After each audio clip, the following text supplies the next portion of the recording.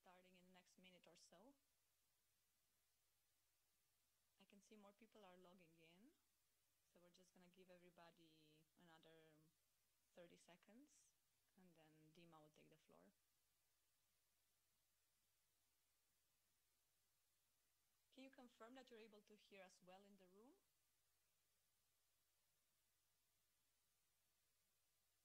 Yes, we can hear. Wonderful. Thank you very much.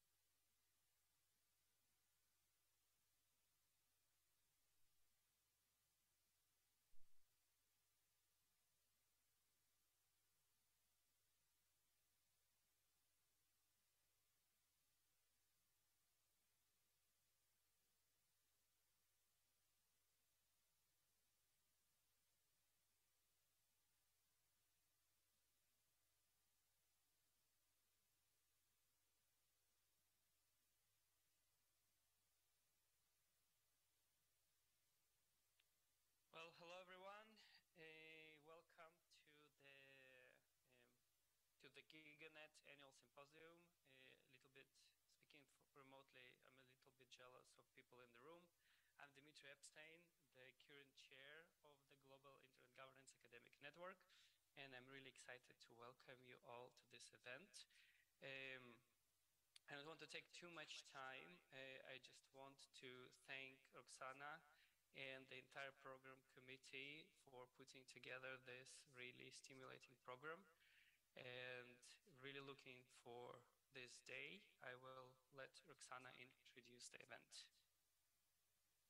Thank you very much. A quick hello and thank you from my side. I'll just take the next 2 or 3 minutes to make sure we credit all the persons who have contributed to this event. First of all, thank you all for making it to this room, because I know there were quite a few issues. I was still troubleshooting till last minute. In terms of links and receiving the right access to the platform, I know this has been quite difficult, but I'm very grateful that you all made it here, and that you're also supporting others to get to the room. Like with all events of this size, it takes a whole team to make it happen. And at GigaNet, as most of you know, we have a rather small team in place.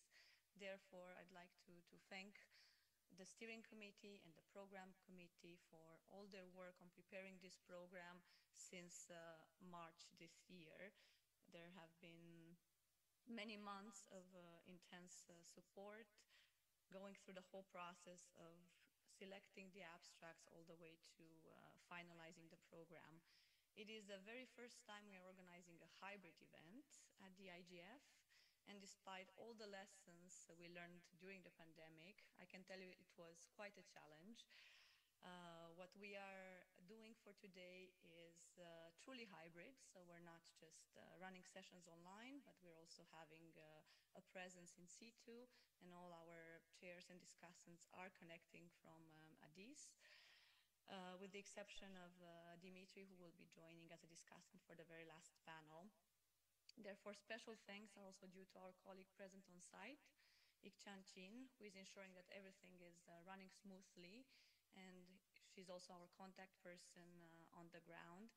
If you know people who might want to join throughout the day and are attending the IGF, please make sure they get in touch with her so they can get all the information needed over there. Last but not least, our authors' contributions are much awaited, and we're very thankful for that.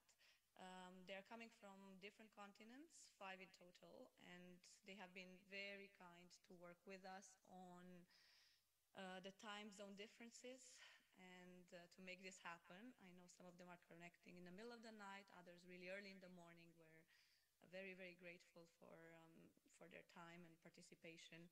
The research is innovative and provoking, and most importantly, it is policy relevant.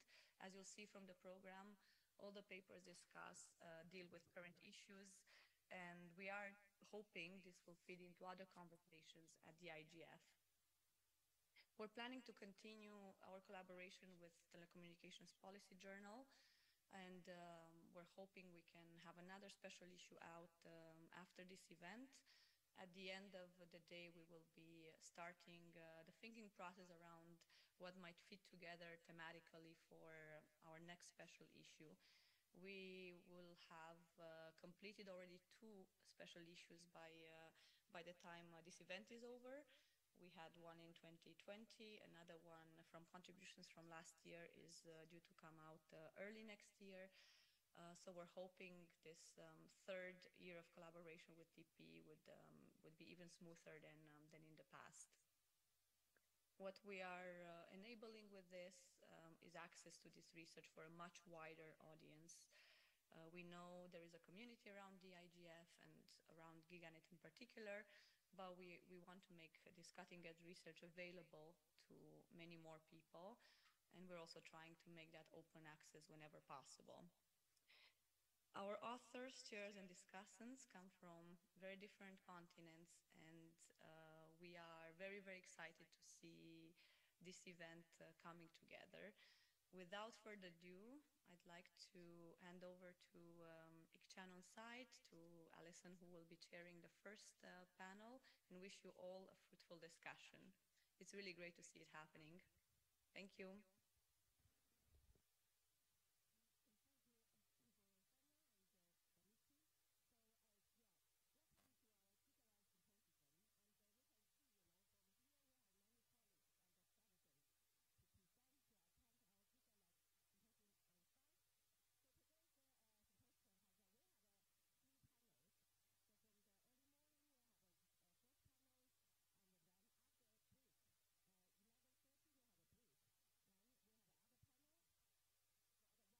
We don't seem to have sound from the room.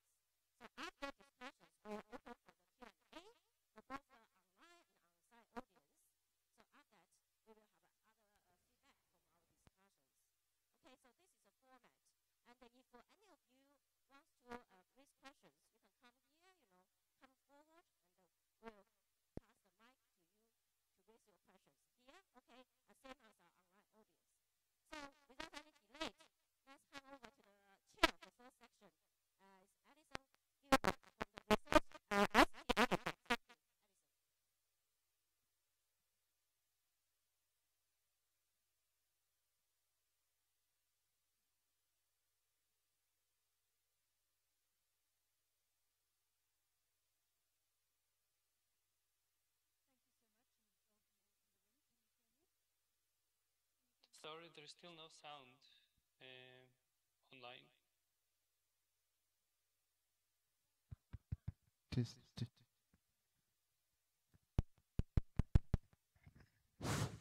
online, no sounds online.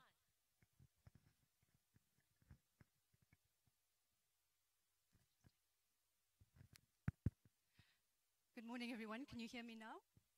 Can you hear me online?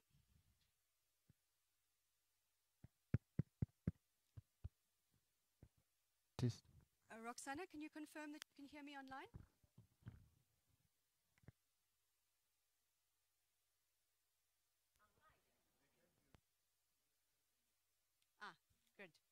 so much. Welcome, everyone. It's really absolutely wonderful to be holding GigaNet and IGF in Africa and in Ethiopia. It's been a long journey trying to get greater participation from the Global South, and to have an audience in front of us of mainly Africans is just really a wonderful experience for me. I'm the former deputy chair of GigaNet, and we've really tried very hard, and not always successfully, to extend our membership to the Global South. So wonderful that you're here, and let's begin the first session, which is, the session is called The Contested Governance of Digital Infrastructure. If you've had a chance to look at the papers, which are online, the papers you will see appear to be much broader than digital infrastructure. And I think this is an interesting policy debate, in that many of these papers are actually looking more at data infrastructure. And just to bring some of our own experience in the African context, we've recently been involved, and the African Union has prepared a data policy framework for Africa. And there was considerable debate in this discussion, in the paper, in the preparation of the paper, around what constitutes digital and what constitutes data infrastructure, because in the literature I think there are quite important distinctions made. So I think this is really a nice opportunity to take our policy research to policy practice, and bring the information from these really wonderful papers and the analysis from these very wonderful papers to particular contexts that this is developing in. I think another thing that's quite distinctive about the data policy framework is that it, unlike many of the other data policy frameworks that are emerging and that have emerged in Europe and the North, is that there's enormous emphasis on the need for this foundational infrastructure. And I think we've had discussions within GigaNet before about where internet governance stops and starts. And there's been kind of different views on to what degree we should be looking at foundational infrastructure. So I think this is a really important session, particularly in the context of Africa, but more generally because I think many countries across the world now are facing similar data infrastructure problems. But I think one of the main distinctions that we'll see in these papers is that digital infrastructure, which some of the first two papers really deal with, are talking about satellites and hard infrastructure, or digital infrastructure, not new digital infrastructure, whereas some of the other papers are more using a data infrastructure analysis, which includes physical infrastructure, but also speaks about the necessary institutional enabling environment that you need, the institutional infrastructure that you need in a data environment. So you'll see the papers go far more broadly than just digital infrastructure, if that's people's understanding of it. We've got 5 wonderful papers. The first is by Stephanie Arnold of the University of Bologna on development aid and fiber optic network providers. She looks at China, the World Bank, and the ITC sector in Africa, and compares the development investments and the outcomes and the politics, really, or the geopolitics of these investments. The second paper that we'll look at is What We Owe Each Other, which is looking at equitable access to secure, affordable, and reliable LEO broadband satellite services. This paper is by Berna Akali Gur from Queen Mary University of London, and Joanna Kulesa from the University of Lodz.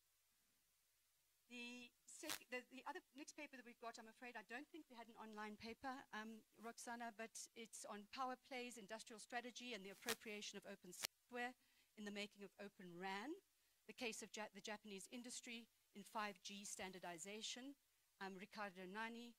I think this paper is very pertinent in terms of the geopolitical issues that are happening around this, but unfortunately we've not have a copy of that online. The other paper really goes to some of these issues that I was discussing around data infrastructure, where it's looking at encoding privacy, and it looks specifically at tech workers as co-regulators in data protection regulation. It's looking particularly at shifting some of the from the analysis of this in a more social context of compliance to a context of a more transparent knowability, achievability regime, so that you look at regulation and enforcement in that environment rather than in a compliance environment that can often not be met. So a very interesting paper there. And then we've got a final paper on AI politics and sanctions, comparing the case of Russia and Iran. And we're very fortunate to have in the room Radomir Bolgov and Olga Filatova from St. Petersburg University. So they'll present here in person. And so we've already started a bit late and taken up some time. We also have with us Wolfgang Kleinwachter from the University of Aarhus. So he will have a short discussion period after the discussants. We'll take the discussants' responses to Wolfgang, and then we'll take a question and answer session, and then all of you can participate in the question and answer session, including Wolfgang. The presenters have 8 minutes each to present. If you could try and keep to that time, please. The discussant will have 10 minutes to discuss all the papers. Be a bit of a challenge, and then we'll give it a short opportunity, a sort of 2 or 3 minute response to the discussants, to the paper presenters, to the discussant, and then we'll hopefully have lots of questions from the floor and a lot of engagement from the floor. It's wonderful to see you all behind the pillar, but you might like to just come around this way so that you can join in the conversation and you don't have to look around the pillar. So with that, we'll start with the first with the first paper, which is online. If you'd please present. All hear me? Yes, very loudly. Okay, that's great. Could you kindly enable screen sharing? So I can just share my slides. I've prepared some slides.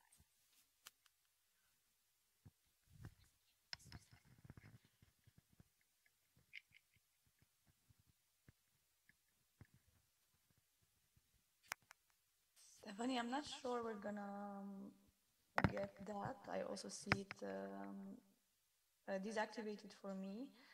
May I ask you to just go ahead and we'll try to follow? And if they fix it, meanwhile, I'll let you know. Yes, yes.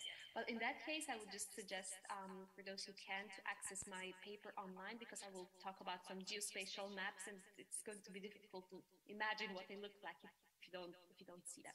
But let me just start. So my name is Stephanie Arnold, and thank you so much for having me. It's my first time at the GigaNet and the IGF, so it's really good to be here.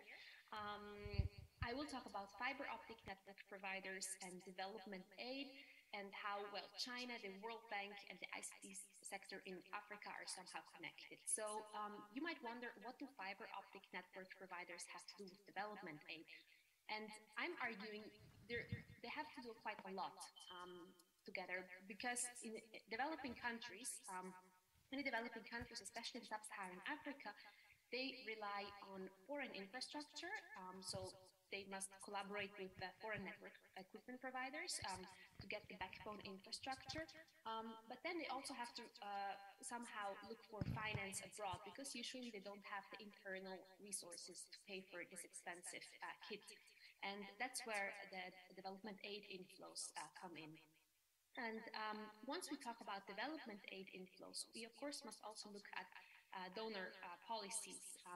Donor policies in terms of digital development, for example, and there we have different approaches.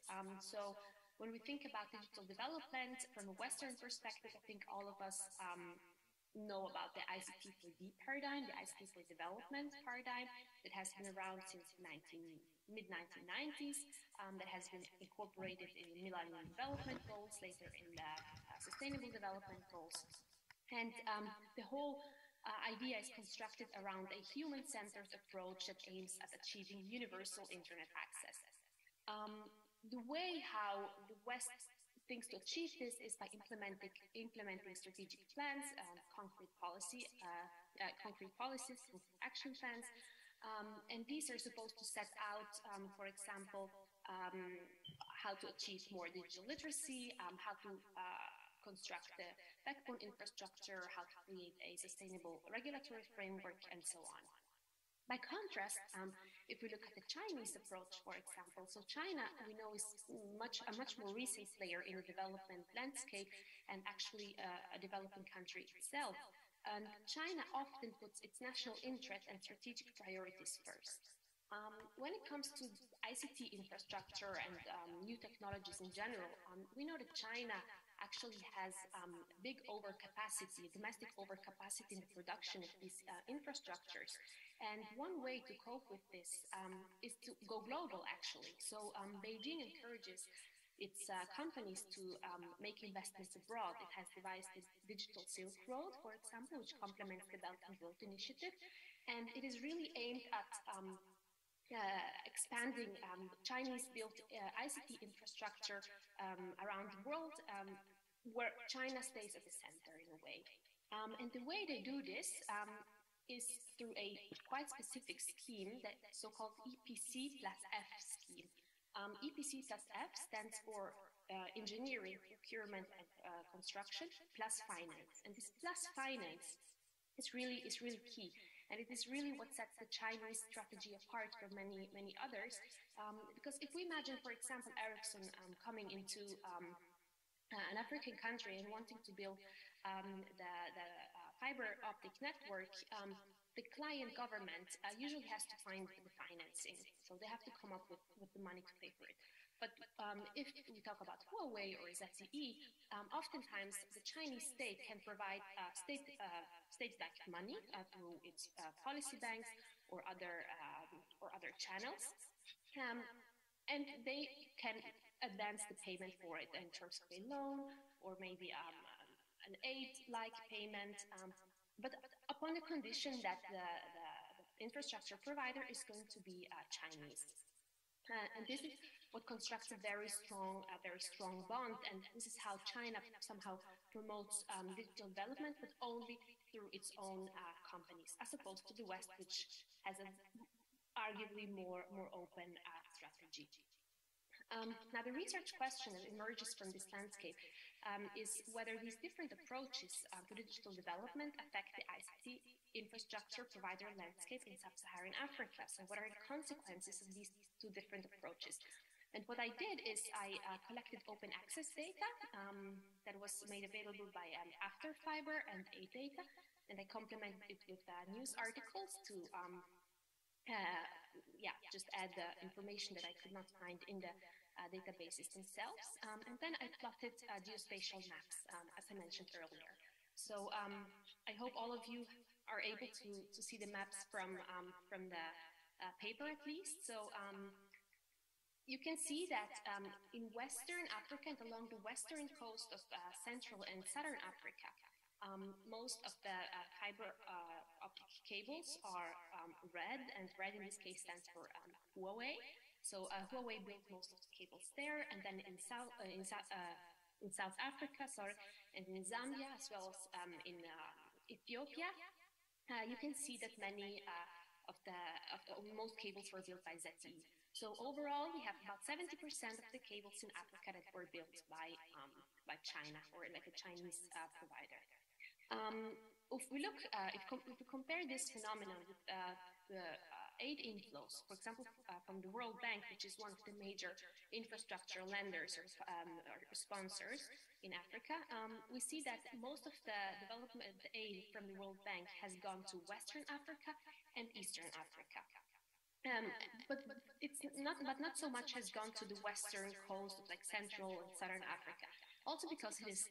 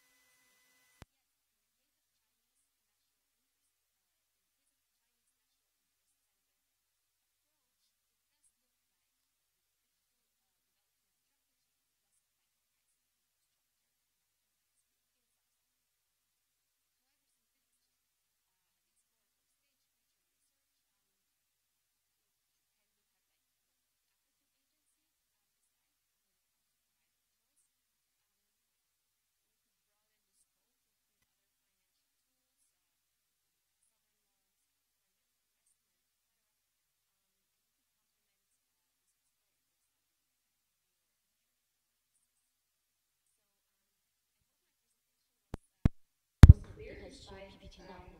the maps. I'm just looking for that. Thank you so much, Stephanie.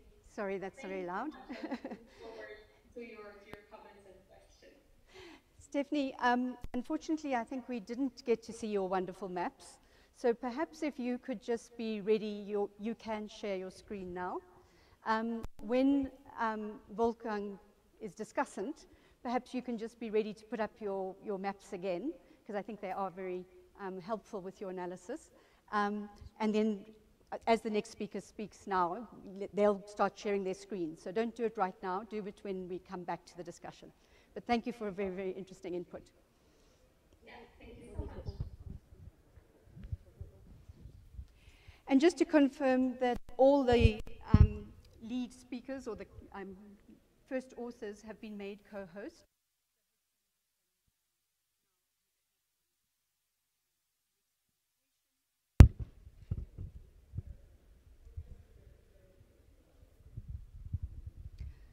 Okay, so Berna Akliger, are you ready to present? Would you like to share your screen, or are you just going to talk?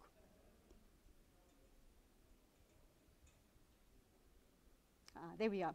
We can see you but not hear you at the moment. Let's just make sure we can hear you. Okay. We can hear you now. I'm not brilliant. Thank you very much. I'm not Berna. I'm Joanna. I'm the second co-author. We agreed with Berna for me to present today. I hope that's okay. Absolutely. I'm still not able to share my screen. If I could be given admin rights, I do have a few slides. It's a challenging, broad topic, so the slides might be useful, but their paper is uploaded Joanna, onto the GigaNet website for reference. So Joanna, whatever the hosts are. sorry, Joanna, just so that you can do your presentation and just so that we can move on so we don't lose time, I'm going to move on because the first author has she got now? Okay, you can share. Please go ahead. Brilliant, thank you very much. I'm going to try and do that. Please kindly confirm you can Yes, we can. slides and that they are advancing. I'm just going to try and do that. Have the slides advanced? Please kindly confirm. Yes, they have. It looks like they have. Yes, brilliant. Thank you. So what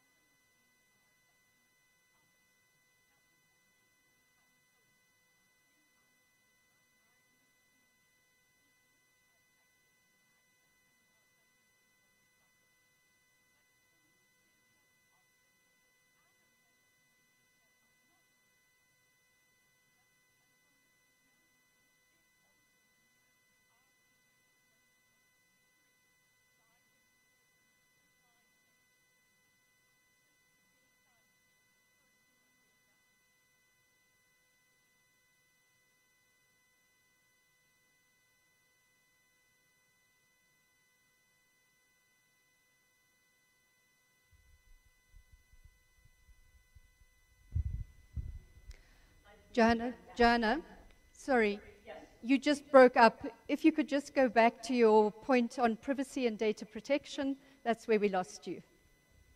Thank you. Thank you very much. I will repeat.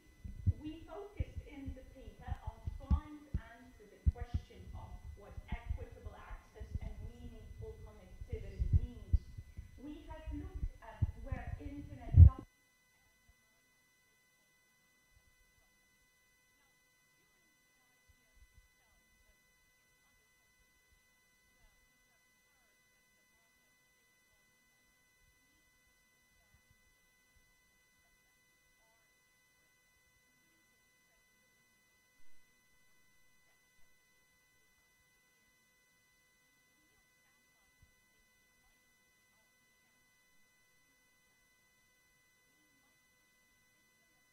we've learned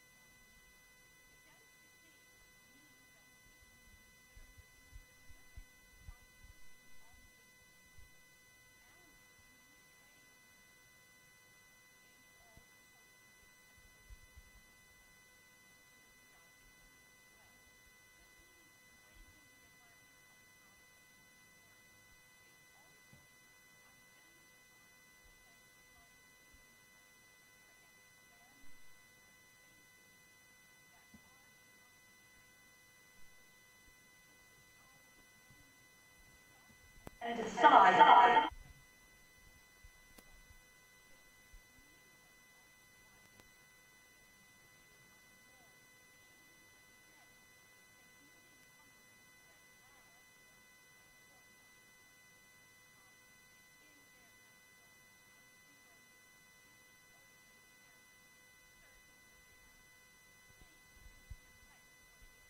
that we do owe each other.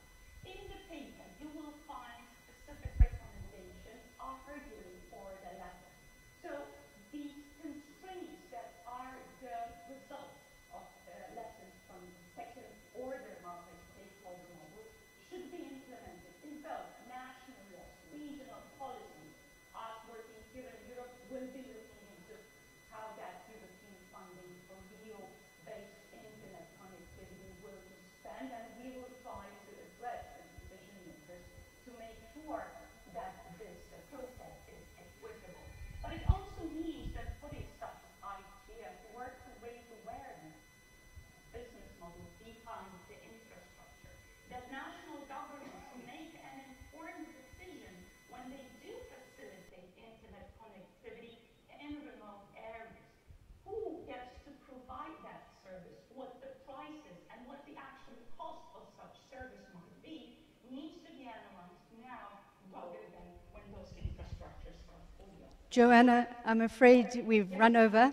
Thank you so much for such an interesting paper. Hopefully we'll come back to this in question time, and in the discussion we certainly will. So if we could move on to the next paper, please. Do we have Riccardo Nani of Fondazione Kessler?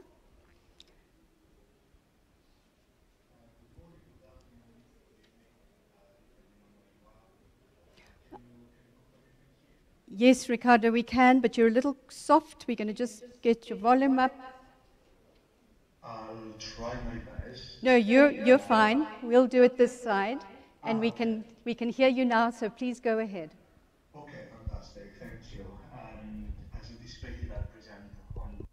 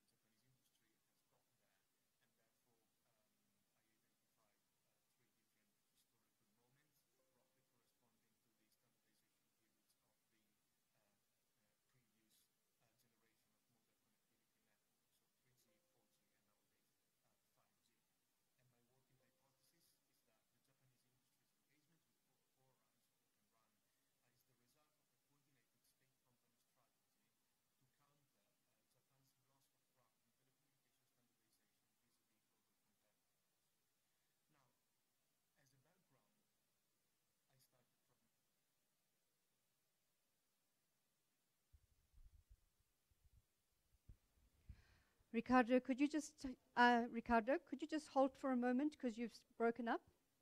Okay. All right, you seem to be back. Thank you. Can you hear me? Yes, we can. This, just if you could start with this slide. We heard you up until now. Okay, so was my hypothesis clear? Yes, we just lost you on the next slide. Okay, thank you.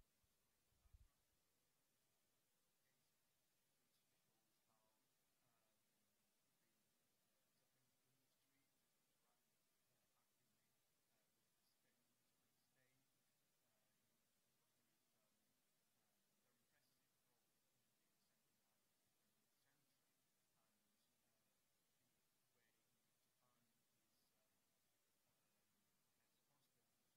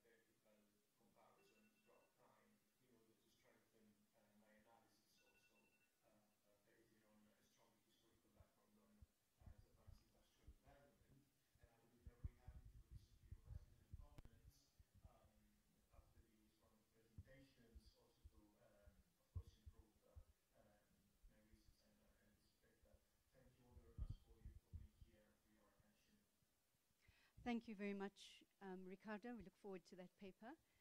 Very nice historical account of the development of standardization of the 4 and 5G or 3 to 5G.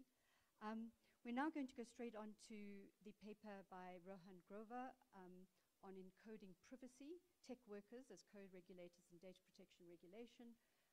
Rohan, could you please take over? Sure, I don't think I can share my screen though. You should be able to now. I think Ricardo was still sharing his screen. It says host disabled participants. Okay. So. We're just checking that. Sure, thank you. Could you just check it again? No, it still says the same thing.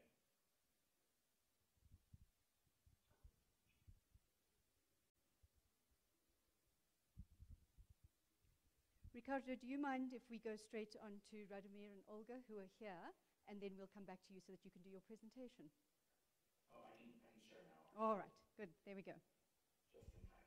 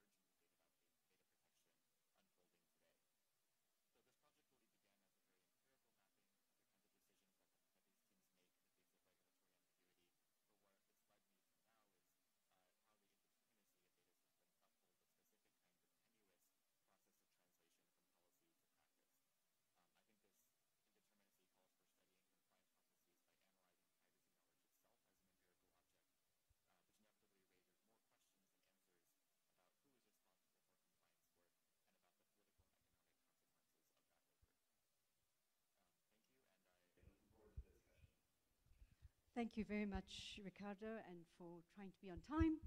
I think we're very close to that. Finally, we've got two presenters in the room. Sorry, I'm just going to pop that off.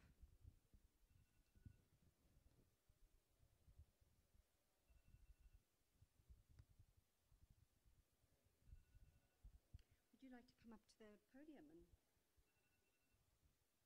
Right, so Radomir and Olga, would you like to come up and present your paper on AI politics and sanctions, comparing the case of Russia and Iran?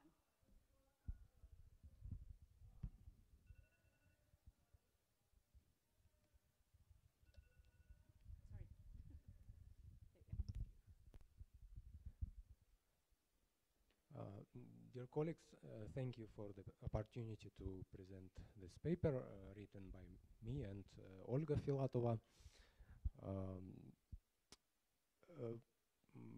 Our paper is about artificial intelligence policies and strategies by countries, conducted by countries which are under sanctions now, Russia and Iran.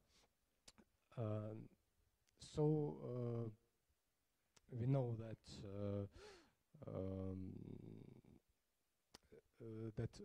at the moment leading powers and many countries are moving towards modernization through new technologies, including artificial intelligence, and it's strategically necessary for the development of countries, and the purpose is to identify similarities and differences in the AI policies of the states which claim for the influence, global in Russian case and regional in Iranian case. And as for the scope of our studies, so we analyze the legislation and strategic documents, policy papers, as well as institutions and practices.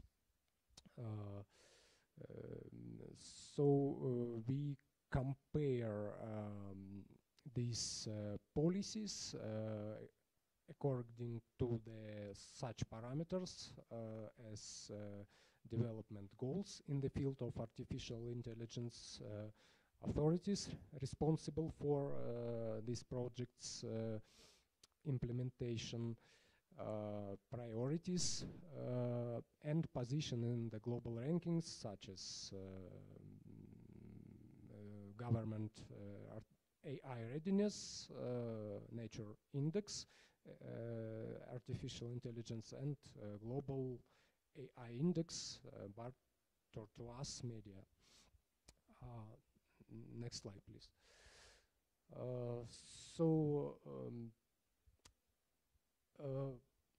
We selected these cases because this is two global,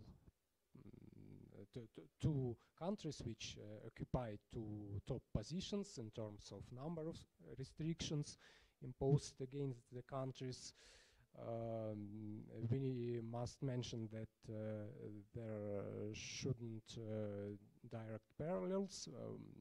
At the same time, there are some similar features of these cases.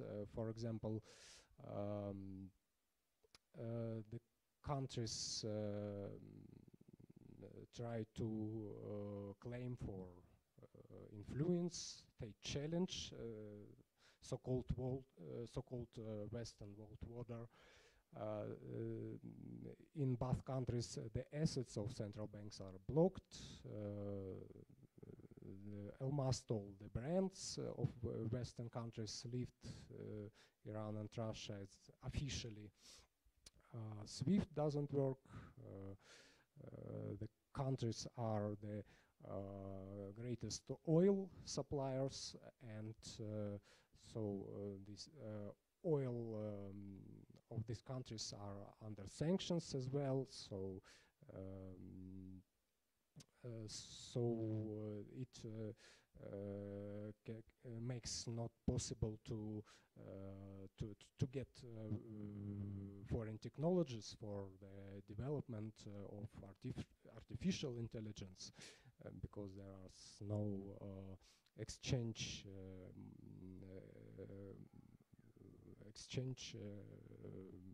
possibilities and earnings. Internet is filtered, etc., etc.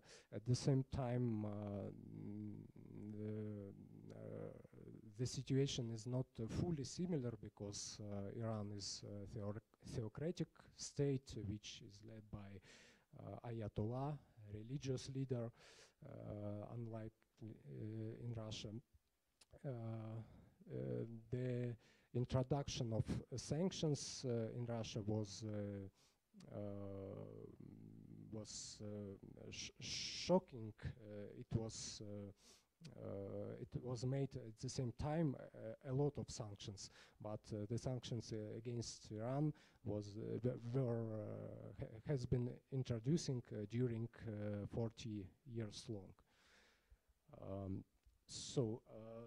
Next slide, please. As for the strategies, in Russian case, we managed to find 11 artificial policy initiatives, and they are listed in this slide. The institutions are listed as well, and I will not pay much time for this. You can see this in my presentation and in my paper. Next slide. And the sanctions forced the government to search for technological sovereignty, and the principles declared by the government of this technological sovereignty are listed here. So this means that the government, the country, must have its own basis platforms which are provided with their own software, hardware, and technologies that are not completely dependent on the corporation and countries.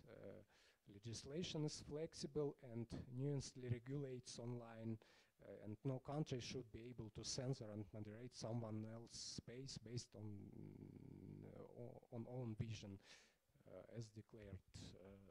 Please, next slide.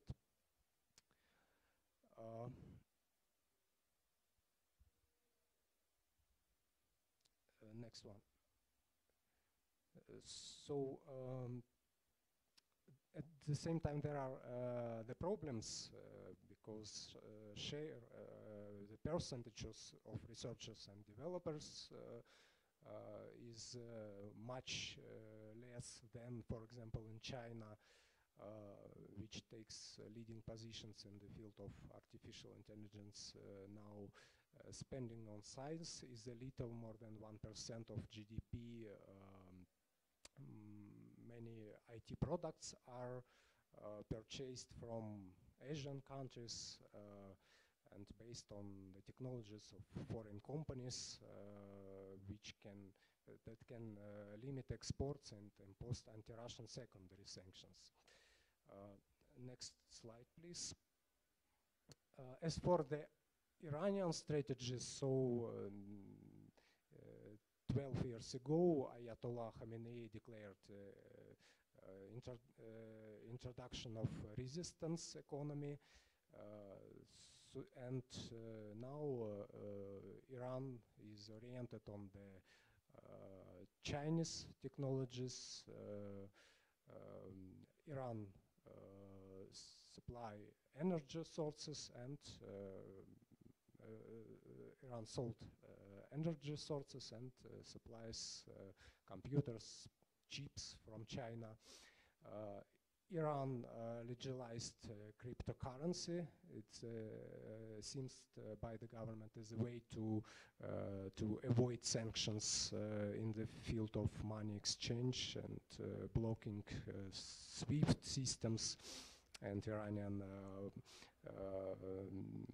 currency systems, etc. Iran developed many national applications for geospatial in the field of looks like Uber, for example, Snap Tehran, etc.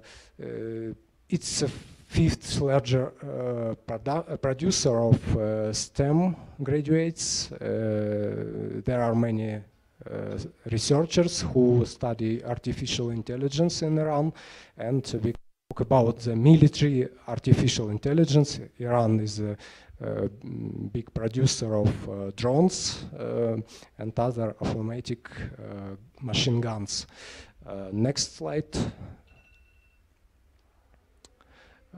Here we try to compare the positions in the rankings, and you can see that China and the United States have much higher positions than Iran and Russia. Next slide. Yes, I will conclude right now. And the last slide, please. So we conclude that at the moment Russia and Iran are not leaders in this field. There are some basic attempts to develop artificial intelligence policies and institutions, but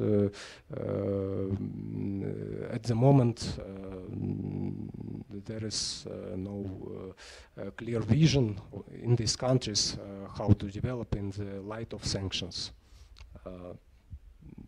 Thank you.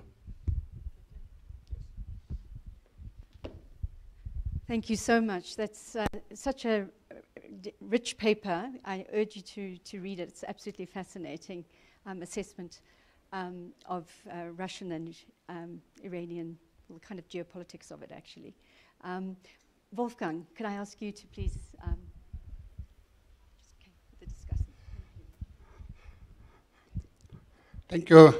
Thank you very much. And I'm really impressed by all the 5 papers. And as the person who organized the Kickstart meeting for GigaNet in July 2006 in the small village of Raden in Germany with the help of UNESCO, the International Association for Media and Communication Research, IMCR, and the International Communication Association, ICA, it's really incredible to see how this crazy idea from 2006 to establish an academic network to deal with internet governance has evolved over the years. And I can only congratulate the new generation of leaders in GigaNet that they have developed this idea and really to have now a global academic network which produces excellent papers, which hopefully will have its effect, influence decision makers and help us to understand the world better. You know, when I compare the situation which was described in the papers of today with the situation we had nearly 20 years ago, I see a really interesting shift. And while the 5 papers they are rather different, but from one perspective, they are rather similar because they demonstrate that in the last 20 years, the world has changed. 20 years ago, it was mainly a battle about the domain name system, IP addresses, and the control over the root server, and it was bridging the digital divide. But today we have seen, you know, the battlefield has changed. It has become more pulled into the bigger geostrategic battles between United States and China and other global and regional powerhouses, and it has moved to issues like infrastructure, like satellites, like AI, and standardization. So this doesn't mean that the domain name system, root servers, IP addresses are unimportant. They are still the basis for all the developments we have on the application layer. But what I have seen in the last years, fortunately, the battle between ICANN and the ITU about who controls the DNS and the root servers is over. I have learned also this from the recent plenipotentiary conference of the ITU in Bucharest, where I was a member of the German delegation. So this is over, but that doesn't mean that the battle is over. But the battle has moved to other spaces. And insofar, you know, I'm really impressed about the details and the facts and the data which was presented by the 5 papers we had here. So Stephanie's paper was really interesting to see that the African continent becomes now a battlefield between China and, she said, the World Bank, but you could say it's the G7 with the big Build Back Better initiative versus the Digital Silk Road initiative of China. And I think that's important what we can learn also from the presentation. That's a challenge, a wake-up call for Africa. Here, Addis is the headquarter of the African Union. The African Union has adopted last year a strategy, Digital Africa 2030, for digital transformation. And I think this paper should be used by African researchers to make clear that Africa should not become the object of global battles between powerhouses, but become the subject of this development. So they should develop cooperation both with China and the G7. So, but the own interests of Africa should have priority. I think Joanna's paper and has also put the focus on some issues. You know, 20 years ago we celebrated the multi-stakeholderism as a big achievement. So, and we said, okay, the internet is too complex that it can be managed by one stakeholder group alone. So if we leave it in the hand of governments, this will be one-sided. If we leave it in the hand of the private sector, this will be one-sided. So all stakeholders have to have a say in management of the internet governance. But with, let's say, new technologies, new infrastructure, so it gets even more complex, as Joanna's paper has said, you know, with the LEO satellites and other types of broadband satellite. And we have new risks now. While on the one hand, the complexity of the multi-stakeholder model, you know, has also its weaknesses. And it's time-consuming. It's frustrating if all stakeholders, you know, bring their perspectives. But to have sustainable results, you need them. Otherwise, you know, these policies can be captured. And when Joanna said, you know, there is a risk that now Elon Musk will capture so the policy making in LEO satellites, you know, that we move to private governance of the internet. So this is a risk, and we have to come back to the original justification for the multi-stakeholder model, but that means the stakeholders have to do their homework. So that means we have to improve the multi-stakeholder model. We have to enhance it. We have the definition from the Tunis Agenda. We have the principles from the Net Mundial Declaration from 2014. So time is ripe now to develop more procedures. And you know, the model will work, and probably the discussion on the Global Digital Compact, which will be also take place here in the IGF in Addis Ababa, and the tech envoy, Amadip, is here in Ethiopia and is responsible for the Global Digital Compact, which will be hopefully adopted as part of the UN Summit on the Future in the year 2024. So this is now the time to enhance the multi-stakeholder model. And I think Joanna was very clear that we have to raise awareness that the weaknesses of the multi-stakeholder model does not mean that the multi-stakeholder model is bad and can be substituted or captured by governments or by the private sector, but we have to be proactive, and academics have to play an important role in elaborating this. Ricardo's paper has also impressed me because he put the finger on another area of conflict, or new area of conflict, and this is standardization. So I think the terminology standardization war is already very familiar for people active in this field, but we have moved now, you know, to a new level of standards. It's not only the standards which are traditionally internet standards done by the IGF. So if it comes to all this new 5G standards and others, we see this really is a battle about markets, and not only about markets, but also about policies and ideologies behind the policies. So, and it was interesting to see that last year when the United Kingdom had the presidency of the G7, that the digital ministers of the G7 started a project and said, you know, we have to look deeper into the implications of standardization. And here the question is standardization done in a governmental environment, like in the ITU-T? Is it done by the, let's say, more private standardization bodies like the IETF or IEEE or others? So these are important issues, and he raised an interesting issue with regard to Japan of techno-nationalism. So that because some countries are looking behind, are trying to broaden their influence via pushing for certain standards. And this is very risky, because if we go into a direction that every country says, my country first, so it started with Mr. Trump 6 years ago, America first, but if I travel around now, I see it's China first, it's Russia first, it's India first, it's Brazil first.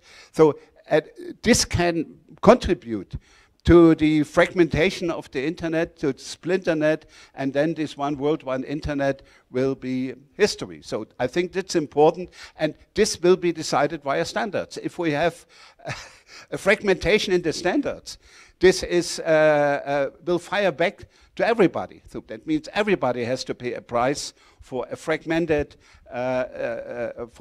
standards. We need global standards to enable communication. Insofar, it was also interesting when Rohan raised the question and compared the GDPR with the CCPA in California and asked the question, what are the consequences for the rest of the world? India. He did not mention China. So, and he did not mention the idea, which is discussed in the United Nations. Do we need a global instrument for privacy protection, data protection? So it's discussed in the Human Rights Council, so we have a special rapporteur on privacy in the digital age. But this is really a big challenge, and in my eyes he raised also indirectly an important point, and this is the cooperation between code makers and lawmakers. He lamented that the regulation is very vague in many things, and developers have no clue, you know, what to do with the regulation. And then they maneuver and trying, you know, to say, okay, we have to be compliant, but let's find a way, and we are moving forward. So the way forward is really to bring the collaboration between code makers and lawmakers to a new level, so that they work hand in hand in developing the products and working together with the manufacturers and working together with policymakers. And the final paper from Radomir and Olga is also interesting, because AI is the battlefield of the future. Everybody knows this, and different countries are now working on different kinds of regulation or framing it. So we have the UNESCO recommendation on the ethics of AI, The European Commission has started to regulate AI with an AI package. The Council of Europe is working on an AI convention. And so the US has just recently adopted a Bill of AI Rights, which is also more a policy framework, so it's difficult to find it. And it was very interesting to see what Russia and Iran is doing. And so this is the next battlefield. And Radomir mentioned at the end, this has also very military implications when he mentioned the drones from Iran and others. So we have a negotiation channel on lesser autonomous weapon systems, which are negotiating protocol under the Convention on Conventional Weapons to try to regulate autonomous weapon systems, killer robots and all this. And the key question is how to bring the human in loop, or not to delegate the issue of life and death to an automated weapon system. So this is really a very, very crucial question. And here we need more awareness and more engagement of academics so that they help to, that people understand that we are moving towards a very risky future. So, and we cannot avoid, and the AI is not only a future battlefield, it has a lot of benefits, but it has a lot of risks. And I think the responsibility of academics, and in particular also of GigaNet, is to help the broader public to understand the issue, to maximize the benefits, and to minimize the risks. Thank you very much. Thank you so much, Wolfgang, and thank you so much for contextualizing these excellent papers, not only in the context of GigaNet and the growth of GigaNet over these years, over the last 2 decades, but particularly in the international context as well, and the various developments in these various areas that you are so familiar with. Let's go immediately, because we are running a little bit late, to questions and answers from the floor, and then we'll also give you a chance to respond to those and to respond to Wolfgang's input or discussion for your different papers. So if those of you, your presenters are as well, we'll go straight to questions and answers online and in the room, and we'll just start with questions in the room. Perhaps if you could just say your name and your organization quickly so we can get a sense of who's in the room. Okay, thank you everyone. My name is Warabile and I'm here on my personal capacity. So my question is basically around, I think one paper from someone who spoke a little bit about the air surveillance, I think from yourself, Sam. I think it's actually time for us to kind of start demystifying the narratives of global power players within the digital policy discourse, particularly that I had so many presenters here speak a lot about China being the major player of digital infrastructure development globally, and linking them, linking to some of the Chinese companies, particularly Huawei, Hikvision. But I think what we need to recognize is the fact that China is not the only country supplying advanced technologies globally. Even Western domiciled companies are key drivers of these technologies, even in Africa. So perhaps I was looking forward to some sort of a balanced analysis from the participants who particularly to show us what other countries are also doing in other countries by supplying these technologies. Thanks. Thanks very much for that, Warabila, and I'm sure that Stephanie wants to answer that question because her analysis was very meticulous in demonstrating the connections between investment and state-owned contracts in China, and the different case of Western investments in Africa. So perhaps Stephanie can respond to that question while we just collect some more, think about that question, while we respond to some more questions from the room. Could you come forward so that you can take the mic?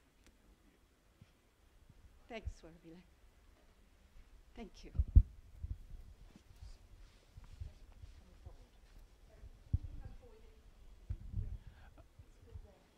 Okay, thank you. Okay, thank you. I think he is okay? Yes, yes. Okay. Okay, thank you very much. Emmanuel Yeda is my name from African Union.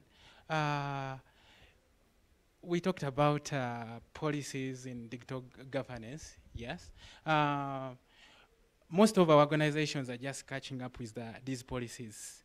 Like which measures, for example, how secure is our data in the digital environment mainly?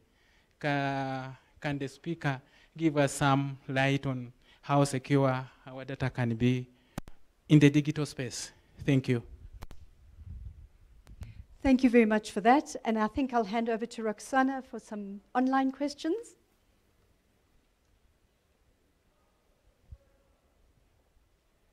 We are almost running out of time, so I think we might have to close the panel very soon. All right. Let me quickly give a chance to the panelists to respond. There was a question, I think, directly related to Stephanie's paper, so perhaps she might like to share her screen if she'd like to respond to that question. And then if any of the other discussants, if any of the other paper presenters would like to respond to the discussant, please also just raise your hand, or I'll take questions from the people in the room, the presenters. Yes, so thank you so much for this question. I'm really glad to bring it up.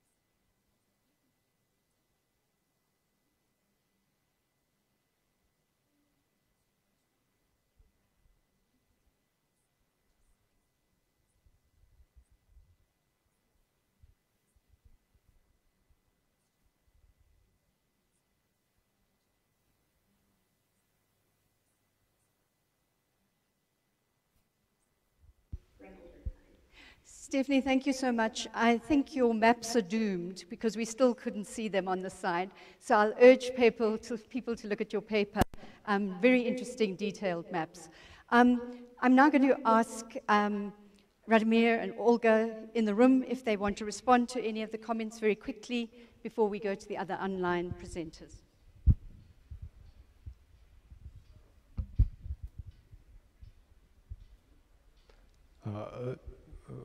What I need to do, excuse me. Either if you'd like to respond to Wolfgang, or if you'd like to respond to the Okay, thank you. Thank you for your very fruitful suggestions, and we will in future to maybe to compare these cases with other countries, and I think the European practice and practice of other international organizations will be very useful. And at the same time, the topic you have touched about the ethics of AI, it's very perspective topic for the discussion in the future, and we will focus on this further. Thank you. Thank you so much, Radomir. Joanna, would you like to respond?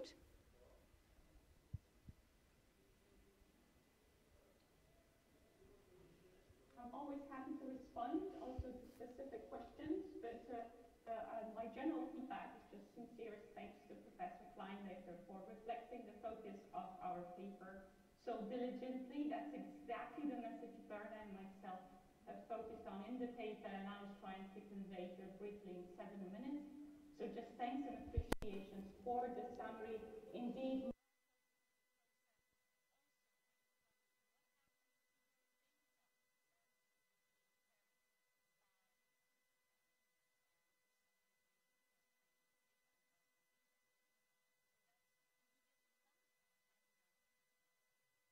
Thanks so much, Joanna. We might not get to further questions, so thank you very much for that.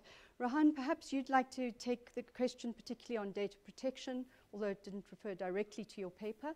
Maybe just a general comment that you'd like to make in response to the discussant, to Wolfgang, and then if you'd like to respond to that question about data protection. Sure, thank you.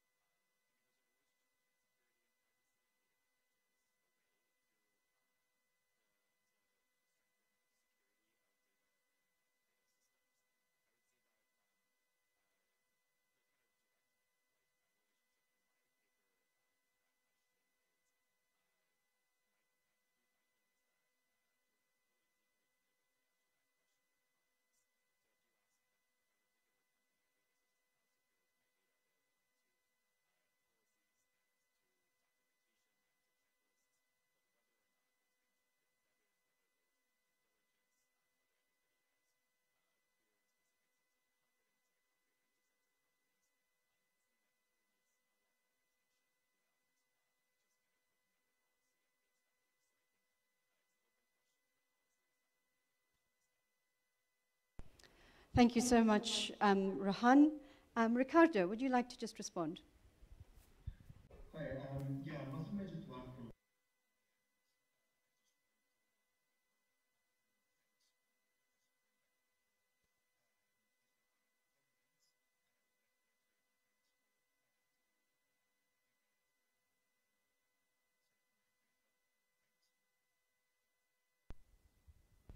Thank you so much, Ricardo.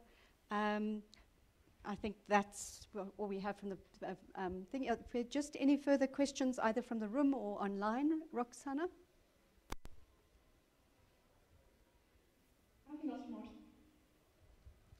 Any further questions from the room?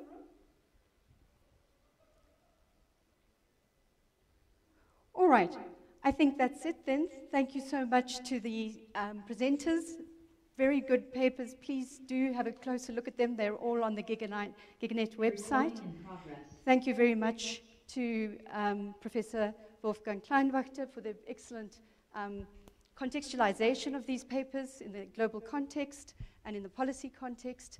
And please just to urge those of you who are members of GigaNet, there is a business session at the end of the day, important decisions around the GigaNet's future, so please do keep your eye on that because of this broken up hybrid session. Thank you so much all of you for your participation.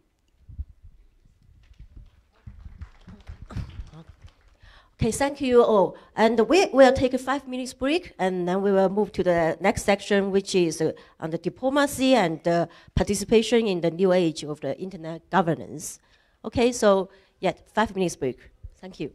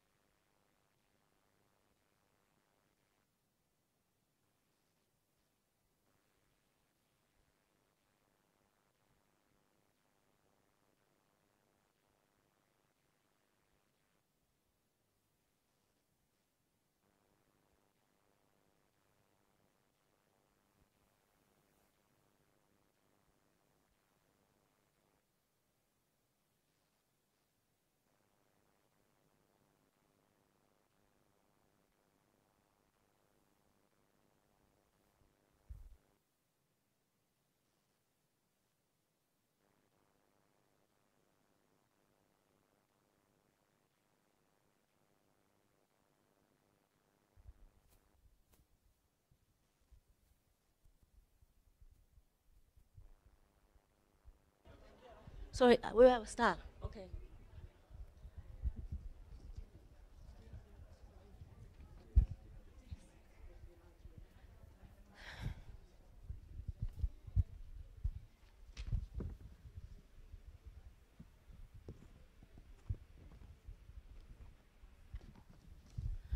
Okay, so we will start our second panel.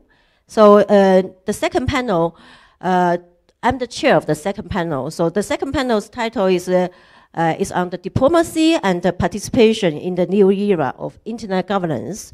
So we have 5 papers. The first one is from Natalia and Diana from the United Nations University. Their paper is on the agent of change, youth mental participation at the Internet Governance Forum. So, and the second paper is from 4 authors from Freelander, Kimberly, Maria, and Hamanu. And their paper is on the politics of citation, agenda analysis of the conference proceeding of the Internet Governance Research Network in Brazil. The third paper is from Stephanie from the University of Geneva, and the paper is on the responsible behavior in cyberspace, engaging the private sector through tactic diplomacy. So the fourth paper is from Sophia, from United Nations University Christ, and the paper is on the roles in the digital space, symbolic interactionist role theory and the norms of sovereignty. So the last paper is from the Cassania and Francisca, and their paper is actually on the safe space by design, federate architectures as alternative social technology model of content moderation governance. So in the end, we will have a discussants. The discussants is Adrian and Fidalian, and he is from the Humanity in Actions. So each speaker has 8 minutes, and then we will have a feedback from discussions. Then we will open the floor to the audience on site and live for the Q&A. Okay, should we pass the time to the first speaker, Natalia and Diana? Thank you.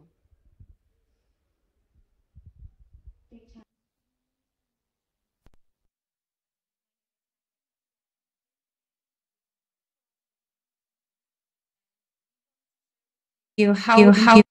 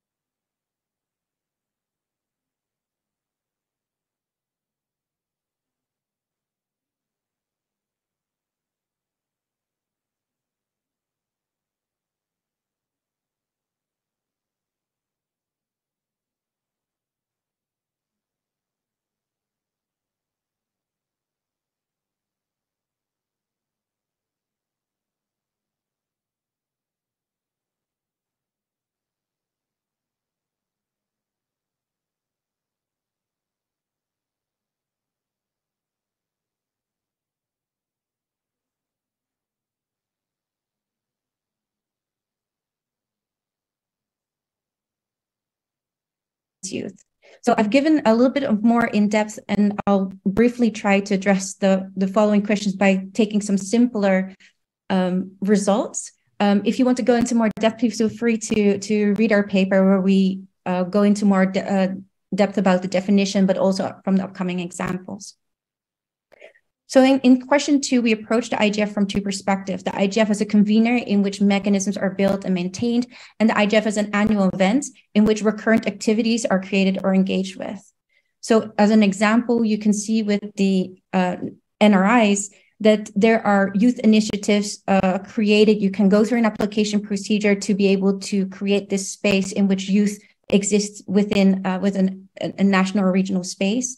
There are thematic intercessional work, and specifically the Youth Coalition on Internet Governance, or YCIG, they created objectives which were meant to participate. Specifically, they aim to create spaces or to create an understanding of how they want to shape internet governance.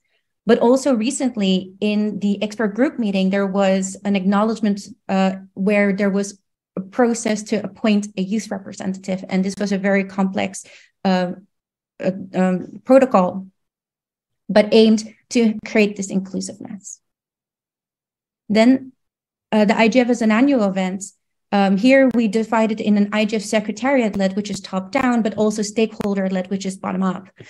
We see that sessions are made by and for youth, and creating sessions about their participation. So, for example, there was a working group on youth participation in internet governance, where youth would reach out to stakeholders to ask them to add a youth perspective or to add a youth stakeholder to their panels. But also the IGF Youth Track was designed to bring a lot of people together from different cultures and backgrounds, from different ages, to then design a track for youth by youth. When you go to the stakeholder-led section, you see that there are also youth and academic programs that have been created independent from the IGF to learn more about internet governance and create this space for youth to interact with each other, but also to empower them to then participate in these decision-making spaces. So in our last question, how are youth participating in these processes? We saw that in these last 2 sections that youth have multiple entry points in which they can meta-participate. They create spaces for themselves and other youth to participate. And we see that there are 2 separate tracks developing: the younger youth who create a separate space for discussions on youth issues and creating a safe space where they have support and peer activity. But then we also have an older youth who are looking to create space for youth in existing spaces and are looking to create spaces in which all stakeholders are participating. So we've seen the structure has provided opportunities for youth, but also the perception of youth, because of the large age range and forgetting sometimes that youth doesn't necessarily mean youth newcomers. There has been a specific idea about what youth is and how they can be involved, but that hasn't deterred young people from creating their own spaces and providing each other with peer-to-peer support. So to conclude, young people who have chosen youth as their primary identity have used the IGF to create existing opportunities. And what our paper does is to shed light on the scope of what youth is, and that they are aware of the limitations of the processes, but they are driven to create spaces for themselves. And if you have any questions, please don't hesitate to ask us about our paper, or if you want to continue the discussion, we're happy to talk more about the way of different manners of participation at the IGF. Thank you very much.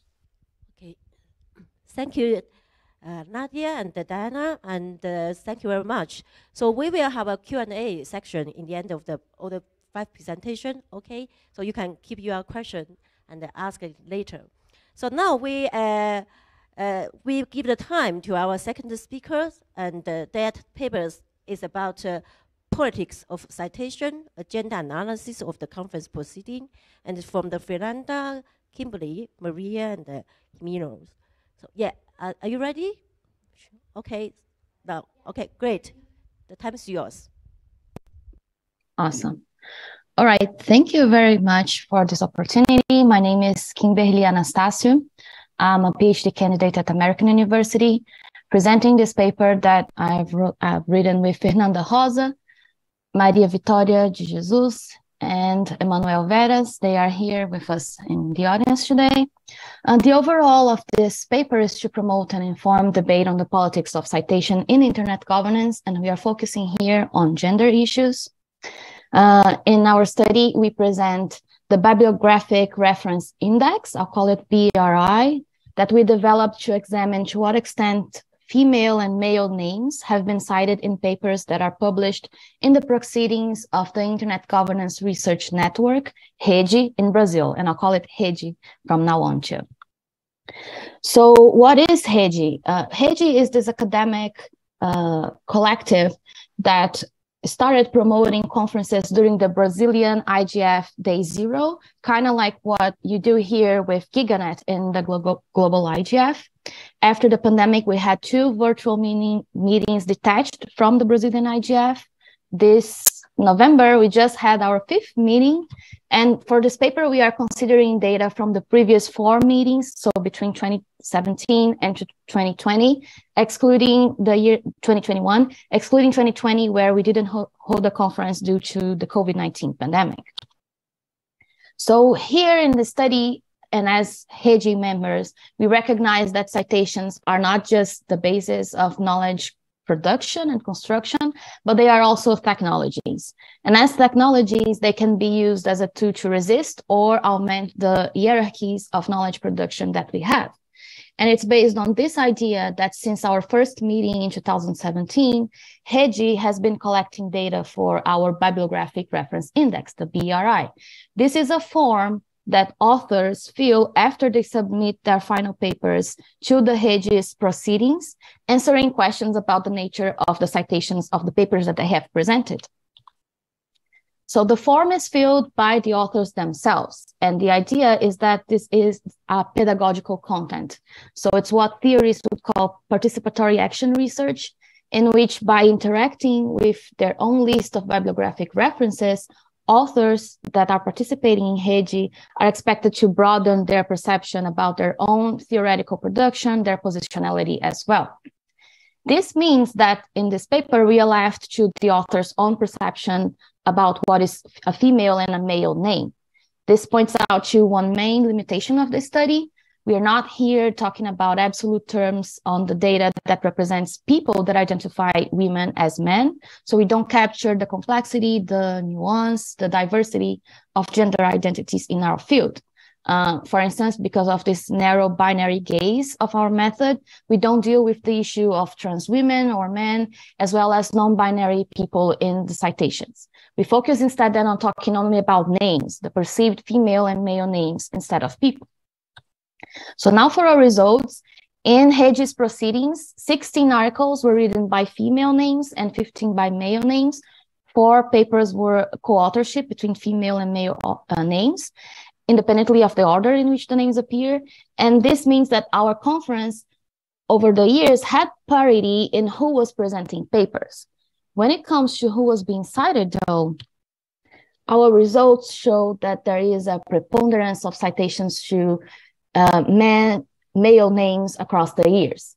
In the article, you can find a comparison dismissing the institutional citations, the citations to law or white papers and things like that. And we can also see that preponderance with slight increase in the citation of female names in more recent years, but still the disparity is there. We also examine whether there are differences in the female-male distribution based on the authors themselves. But there is also a preponderance of citations to male names, regardless of whether the authors have female or male names. We could maybe assume that female name authorship would generate more citations for female names, but this did not happen. They actually cited numerically fewer female names. So, and this difference does not seem to be because male authors in the dataset build larger bibliographic references. So to situate these results among other issues on internet governance, we believe that some reasons for this result may be the lack of knowledge of female bibliographic sources among female and male names that were authoring the papers, maybe absence of bibliography in certain areas of internet governance of female names, maybe the reproduction of citation patterns from the past, maybe because we're following algorithms that highlight the most cited sources when we're selecting our bibliography, maybe even some lack of conscious engagement with bibliographic construction. But in any way, we see that this thing that we found in the Hage's proceedings is part of a long-standing tendency that has been observed for a long time in many different fields, from anthropology to communication, and a lot of references can be seen in our paper. And we know that one initial challenge for our results is that we cannot point out how many more female names could have been cited in order to achieve balance, because we don't have an established number of all the universe of names available, because internet governance researchers are spread across several different departments. And we also don't have an educational statistics that can allow us to measure the number of internet governance graduates, for instance. And also because a lot of researchers working on internet governance do not even identify themselves as internet governance researchers. So to sort of understand how we can situate the BRI, we turned to formational spaces. So there is a recent document formulated by the Internet Governance Forum that compiled the syllabi for some internet governance schools around the world. And it is, quote unquote, a sample to give you an idea of the expertise and topics that are taught in academia and at schools related to internet governance. So we quantified the female and male names in the list of selected sources and faculty presented by the IGF, just as the authors of the Hage proceedings did for the BRI. And we found out that among the citations to sources of personal authorship, there is still a predominance of male names.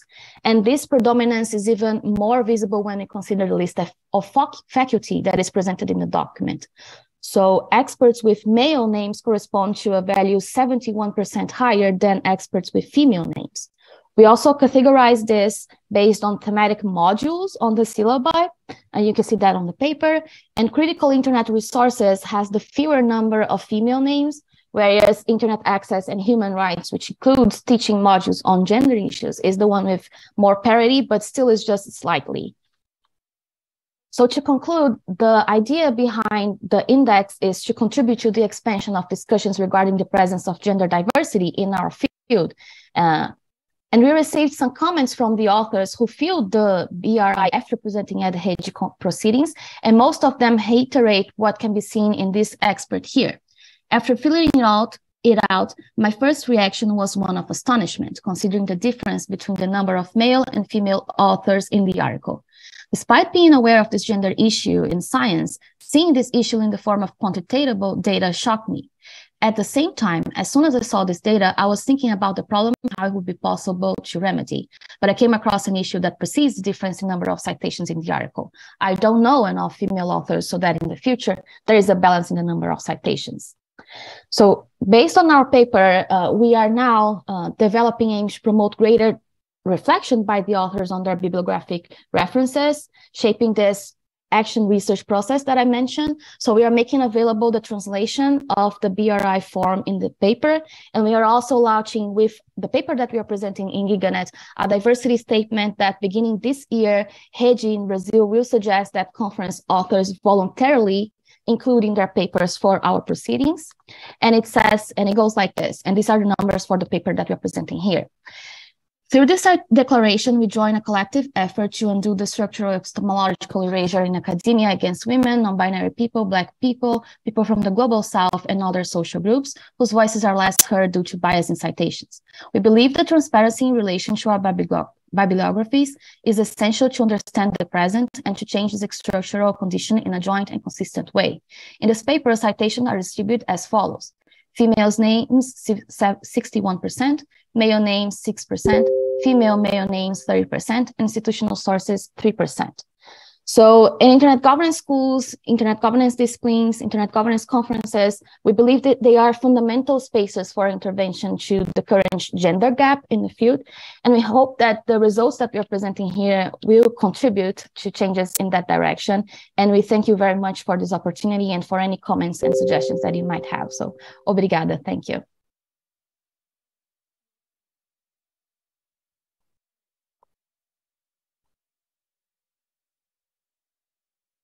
Thank you for the wonderful presentation. We can see the power, power between the female and the male authorship in your research. So yeah, we already saw some questions for the authors, but as I said, we will take questions all together in the end of the 5 presentation. Okay, so you can either type your question online in the chat box, or you just keep it to the end of the sections. So now we pass the time to our third speaker, Stephanie from the University of Geneva. Her paper is on responsible behavior in cyberspace, engaging the private sector through tackle diplomacies. So Stephanie, and we pass the time to you. Thank you so much. I would like to share my presentation, but I'm not enabled to with Zoom. Can I? You are not able to share it. Can you share screen? No. No? No. Just a moment. Okay, just a moment. Maybe I can send it. Just a moment, we will fix it, okay? Okay, perfect. Thank you.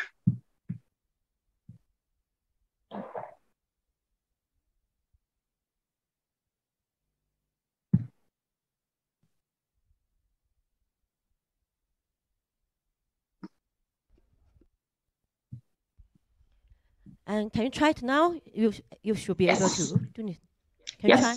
Perfect. Thank you. Okay, great. Time is yours. Perfect. Good morning, good afternoon, good evening, everyone. Thank you for being here today. I'm Stefania Grottola, and I'm a PhD candidate at the University of Geneva.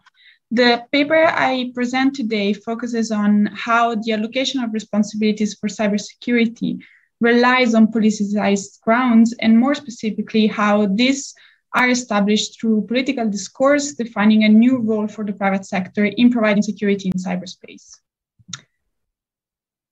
Oops. To give you a quick overview of this presentation, I will briefly provide the context where this research is framed, go into the research overview, looking at the research question and the hypothesis that I advance, and then I will highlight the research design and present the preliminary outcomes and findings before moving into the conclusions.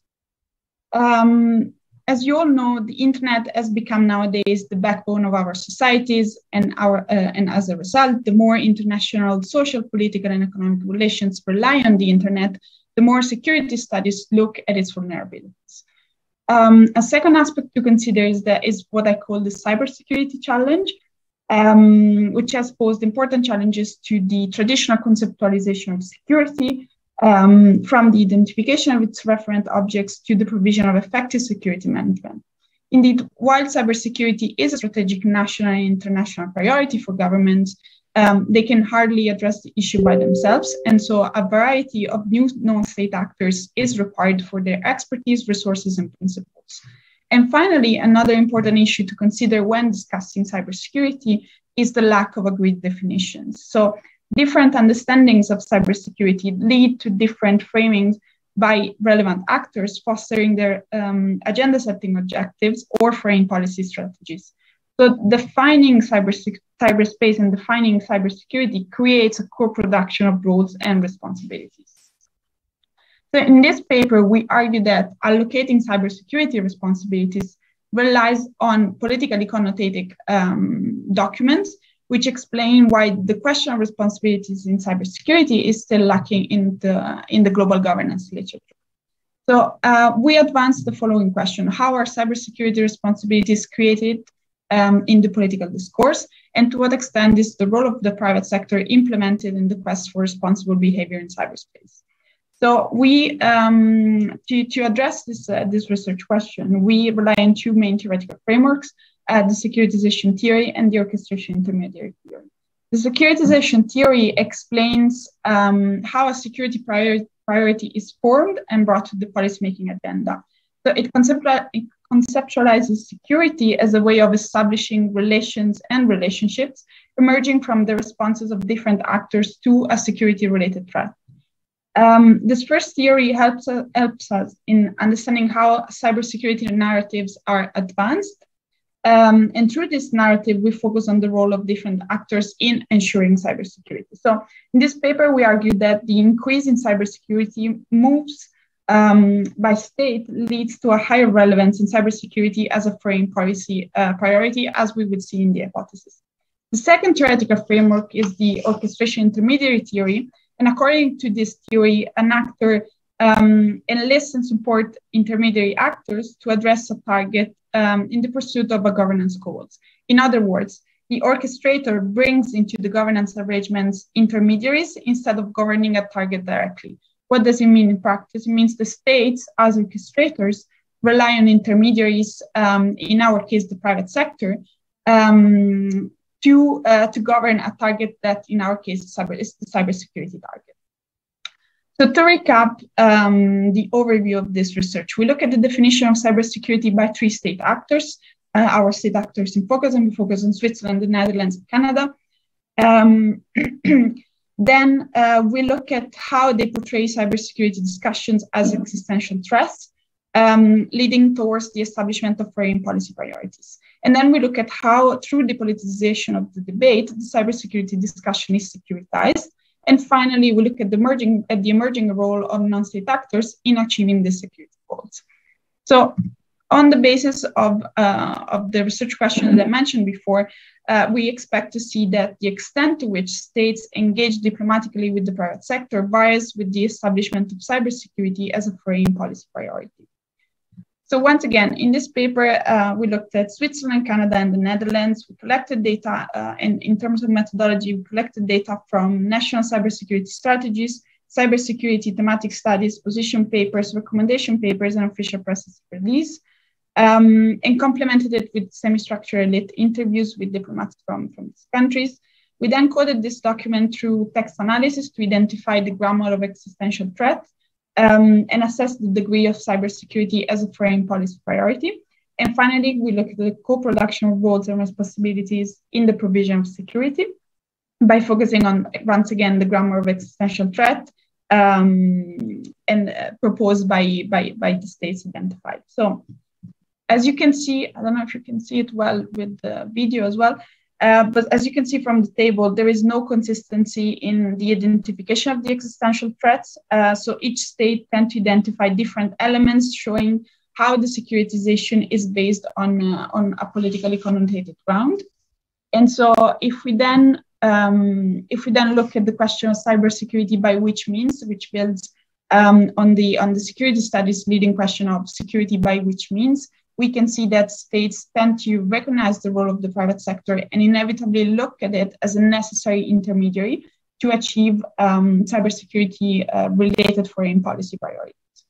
So to sum it up and to point out some preliminary outcomes, we can see that we have 2 major outcomes here: the emergence of non-state actors as securitizing actors, and the need for orchestration. So regarding the debate over cybersecurity, we see that the emergence of non-state and non-military actors in a position to securitize a problem and influence whether or not the audience accept the associated security measures and what they entail. In doing so, this links to the need for orchestration. Orchestration is an inevitable phenomenon in the governance of cybersecurity. And we see that the state needs the orchestration mechanism with the private sector to actually achieve their cybersecurity goal.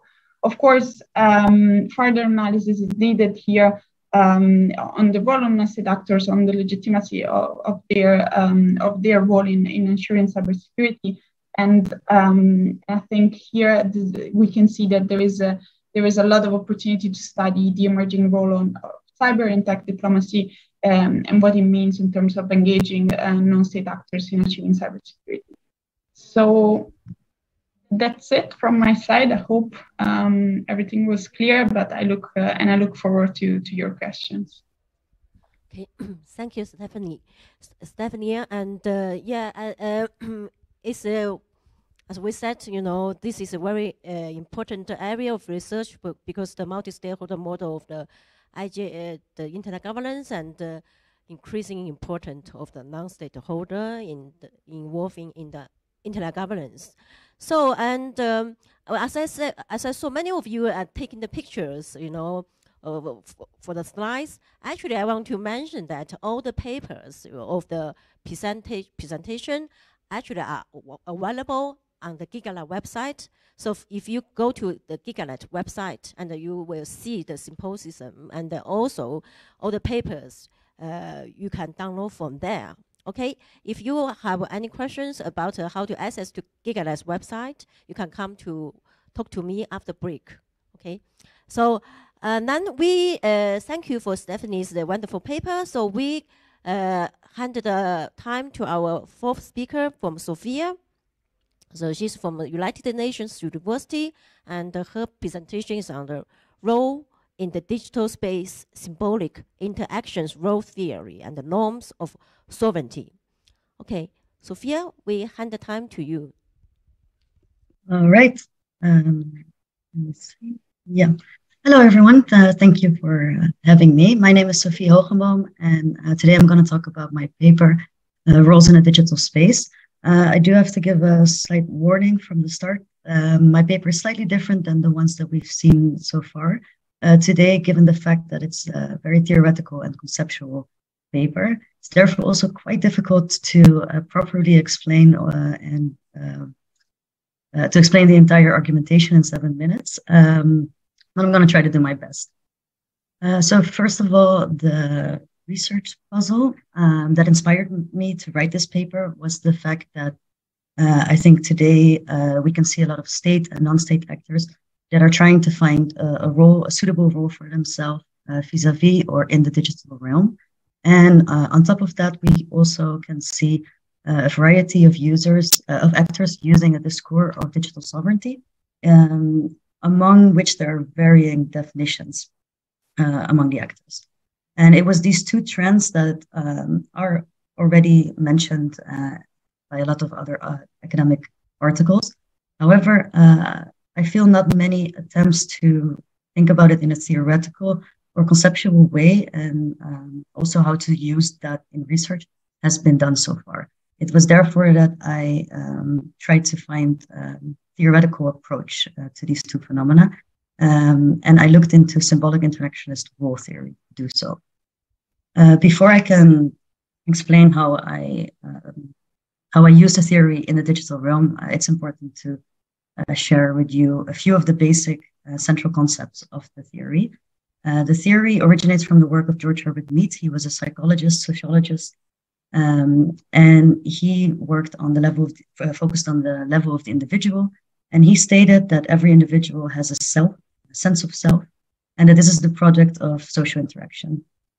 This sense of self also has an idea of role conceptions, suitable role conceptions for itself.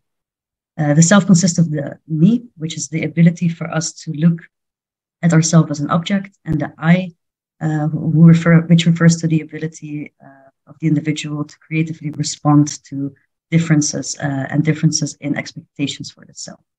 According to Mead, this often happens unconsciously. We are not aware of this. We live our lives until we are faced with a problematic situation which directly challenges our perception of self or reality. And it is because of this problematic situation that the self will go into a reflective mode in which it will come to terms with the new reality and thinks of new role conceptions that are suitable for this new reality. After the individual has done that, it will engage in role-making exercises in order to make the role.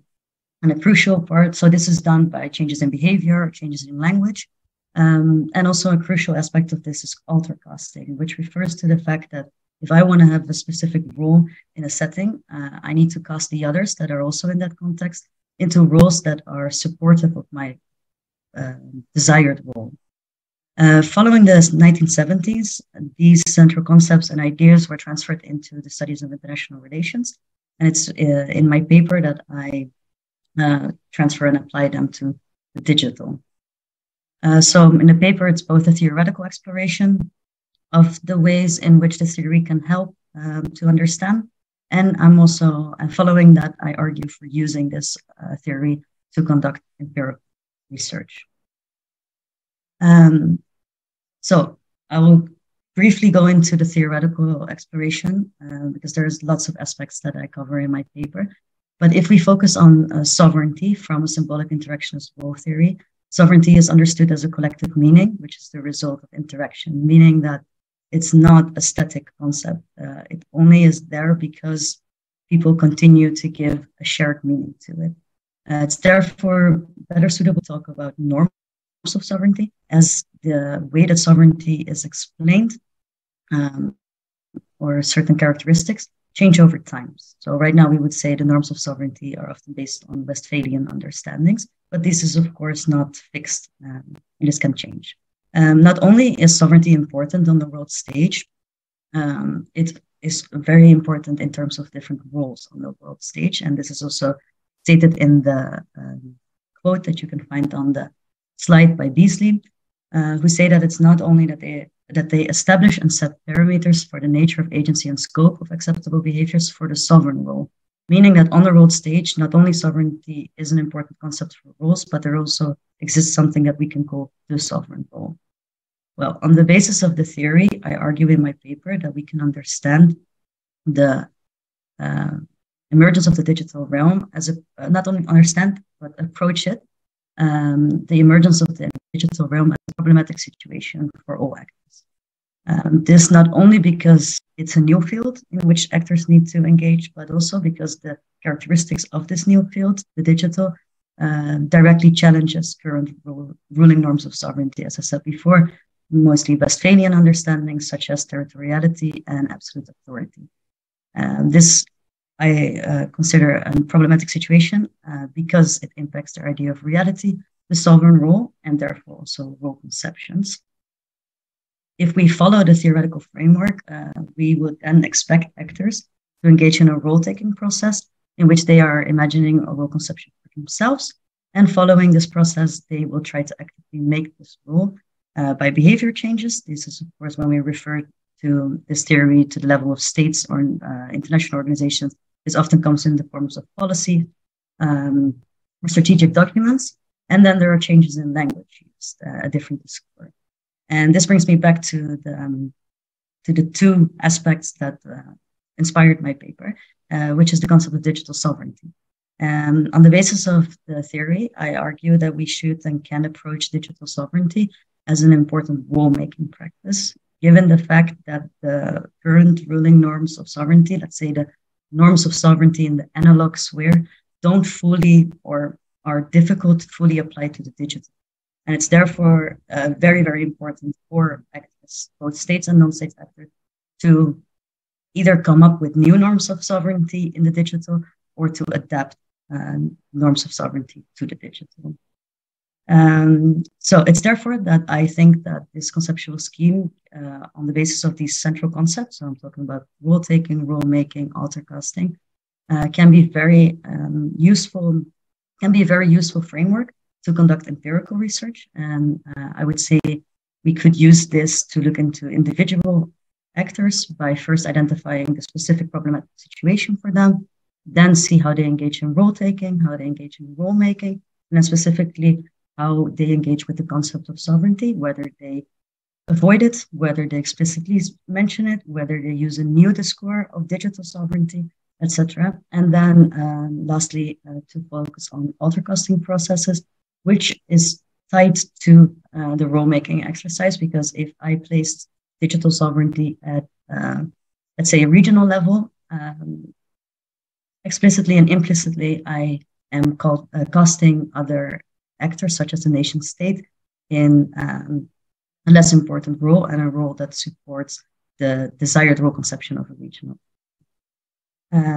So, to conclude, on the basis of my paper, I argue that symbolic interactions role theory is very useful to further our understanding of roles in a digital space, and how sovereignty relates to all of this. This, given the fact that it can be used to conduct empirical research of a specific actor and how they position themselves vis-a-vis the digital realm, but to also shed light on what I think is a social process that we are now witnessing, in which current ruling norms of sovereignty are adopted or even completely reconstructed to deal with the digital realm.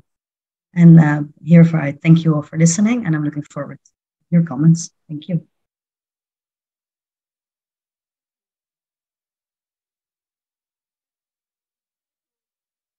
Sophia, and Actually, we're looking forward to read your paper because in your short time, because there's only 8 minutes for each presentation, and we didn't see the a lot of the empirical analysis because of the time restrictions. But we will certainly, you know, read your paper to see how this theory or this framework, analytical framework, how do you apply it in your data analysis?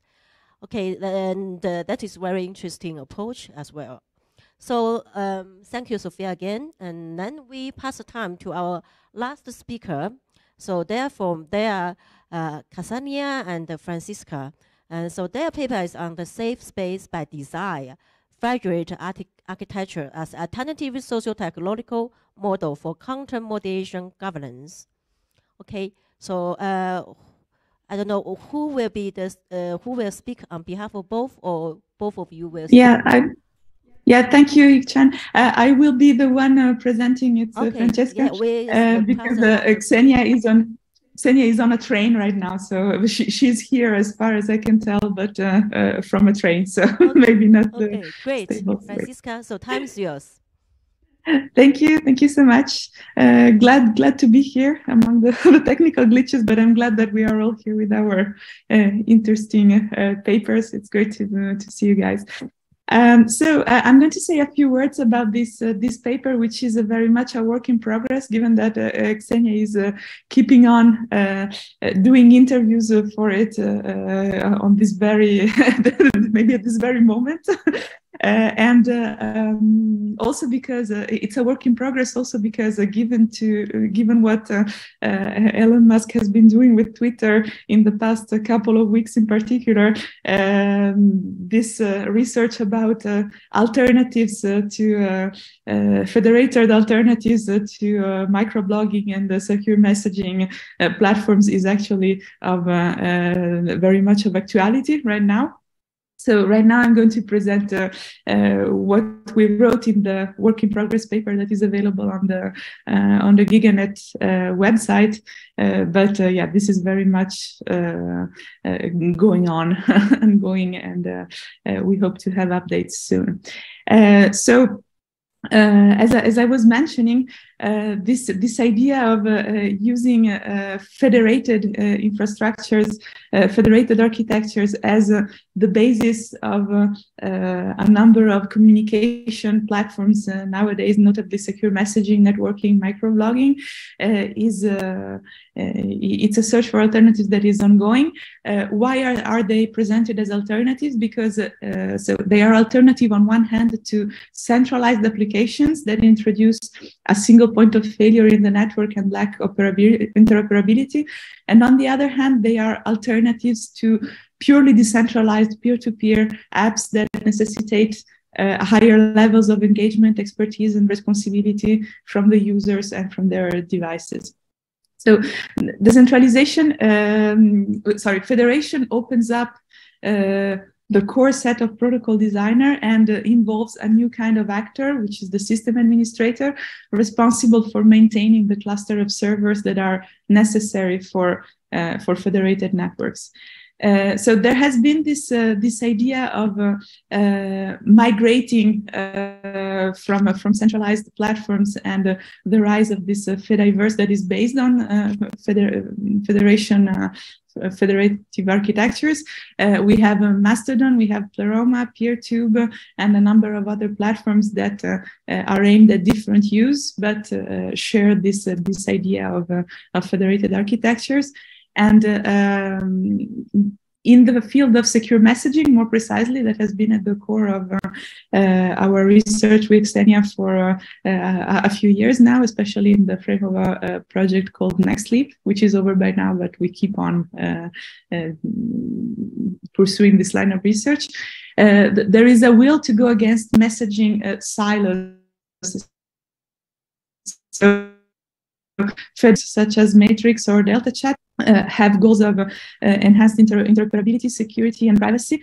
And so we tried to do something with this paper that we touched upon in our book about secure messaging that was released in April of this year. We tried to look a little bit more closely at what federated architectures do for content moderation and vice versa. And we saw that, well, this type of architectures introduce a number of challenges for content moderation practices. And as mentioned, this is a work in progress. So what is federated moderation about? Federated social networks do introduce novel forms of content moderation, reputation, infrastructure maintenance, and community involvement. They do so by in a number of ways that involve bots, relative reputation systems, identity verification conducted in a decentralized manner, and something that is the subject of very much discussion, machine learning type solutions. So we delve more into these alternatives in the paper. And of course, these novel forms of content moderation also introduce new controversies. In particular, who holds the responsibility for the control for the content in a decentralized network and the control of this content. One example of this controversy was the ban of the Matrix secure messaging tool from Google Play last year, or the use of the Mastodon code by the controversial platform, right-wing platform Gab, and so on. And other controversies are about identity verification and related issues. So in this paper, we have organized it around its central part around two case studies. One is Mastodon, so that has been hailed in very, very recent days as a possible alternative to Twitter. There are a number of things that we highlight in the paper about Mastodon. One is that the user ratio with respect to moderators is very different. In such a platform, Facebook has 7,500 moderators for more than 2 billion users, while in Mastodon it could be 1 to 500 or 1 to 5,000. So we can see the difference. There is a kind of a social centralization. So administrators and moderators are vulnerable, and they are often very known by the community. So which is quite unlike with respect to Twitter or Facebook. There is the moderator has a number of responsibilities that are not only more visible, but that are also more that can be different with respect to centralized platforms. So there is there has been an application programming interface that has been built in 2019 to allow third-party tools to help build solutions for service administrators that are dealing with spam and with harassment. So in the case of Matrix, it is another secure messaging federated tool. So while Mastodon is more like a microblogging platform, they have been dealing for a long time with the reputation and abuse handling problem, and there have been previous controversies about it. So they have been trying to implement a number of solutions that include a support bot for bans, reductions, anti-spam, RUB shutdown, and so on. They have implemented a relative reputation system that allows anyone to produce subjective scores on users, servers, rooms, or messages, which is published as a reputation feed. And users can combine these feeds in any ways to produce their own reputation scoring system. Matrix has been looking to implement a principle of protocol neutrality since its early days. So there is no moderation done on the protocol level, but instead there are moderation policy lists or ban lists, which are stored as room states. And this is an example of this. And they can be shared across different rooms and servers on the platform. There have been discussion in both for both of these tools about machine learning solutions. So I'm going to go very fast on this because it's still very much the subject of discussion. And sometimes we can see how, despite of all this discussion, there is still a return to good old forms such as, why do you want to join? This will help us review your application. So to conclude, because 8 minutes are really short indeed. So in the conclusions, we have arranged and updated what we had called the 4 C's of federation in the chapter dedicated to federation of our Concealing for Freedom book this year, published this year. So we identified in the conclusions to those chapters, to that chapter, 4 keywords that happened to all start with C in English. So we called it the 4 C's of federation. That are very important to start figuring out how federated architectures affect platforms and can be affected in return. So the first one is customization. Moderation solutions are left on the implementation level and they do not affect the protocol itself. So this is what Matrix calls protocol neutrality. The second C is compatibility. However, those solutions can be shared across instances, and this is the strength of federation. There is a community dynamic. The reputation of the servers and the rooms is really collectively built, quite so much as a living thing. And codes of conduct are continuously debated, and in that sense, the responsiveness of the administrators of the different instances that compose the federation is vital. There is an aspect of care and maintenance. So moderation solutions are implemented without harming the infrastructure and the users. And the user, there are no backdoors. And so there is a 5th honorary C that we added this time, because indeed we observed that there is an inherent risk for re-centralization coming along with those solutions. So this is also an old problem of partially or totally decentralized architectures, that re-intermediation and re-centralization is always there and subject to coming back into the picture. And we have to see the extent to which it is possible and it is actually happening, these dynamics of re-centralization. So this is it, and maybe there will be some questions. Looking forward to it, and possibly Xenia will chime in as well. Thank you so much. Thank you, Francisca and Kazania. So now we have all 5 presentations done, finished. So now we are giving our time to our discussions, and from the Aiden and Vadania, and he is from Humanity in Actions. So please come forward to our stage. And so yeah, time's yours. Can you share your thought and give some comments to our speakers? Thank you. Absolutely. Thank you so much. Hi, everyone. My name is Aiden Vodelin. I am a Landecker Democracy Fellow with Humanity in Action and the Landecker Democracy Foundation. And firstly, thank you so much for all of your presentations today. These have been really interesting. I was brought in as a discussant at the last minute, so I haven't had the chance to dive into your papers to the extent that I wish I could, but I certainly did read all of them, and I learned a lot from all of you. And regardless, I hope that my comments can still be helpful.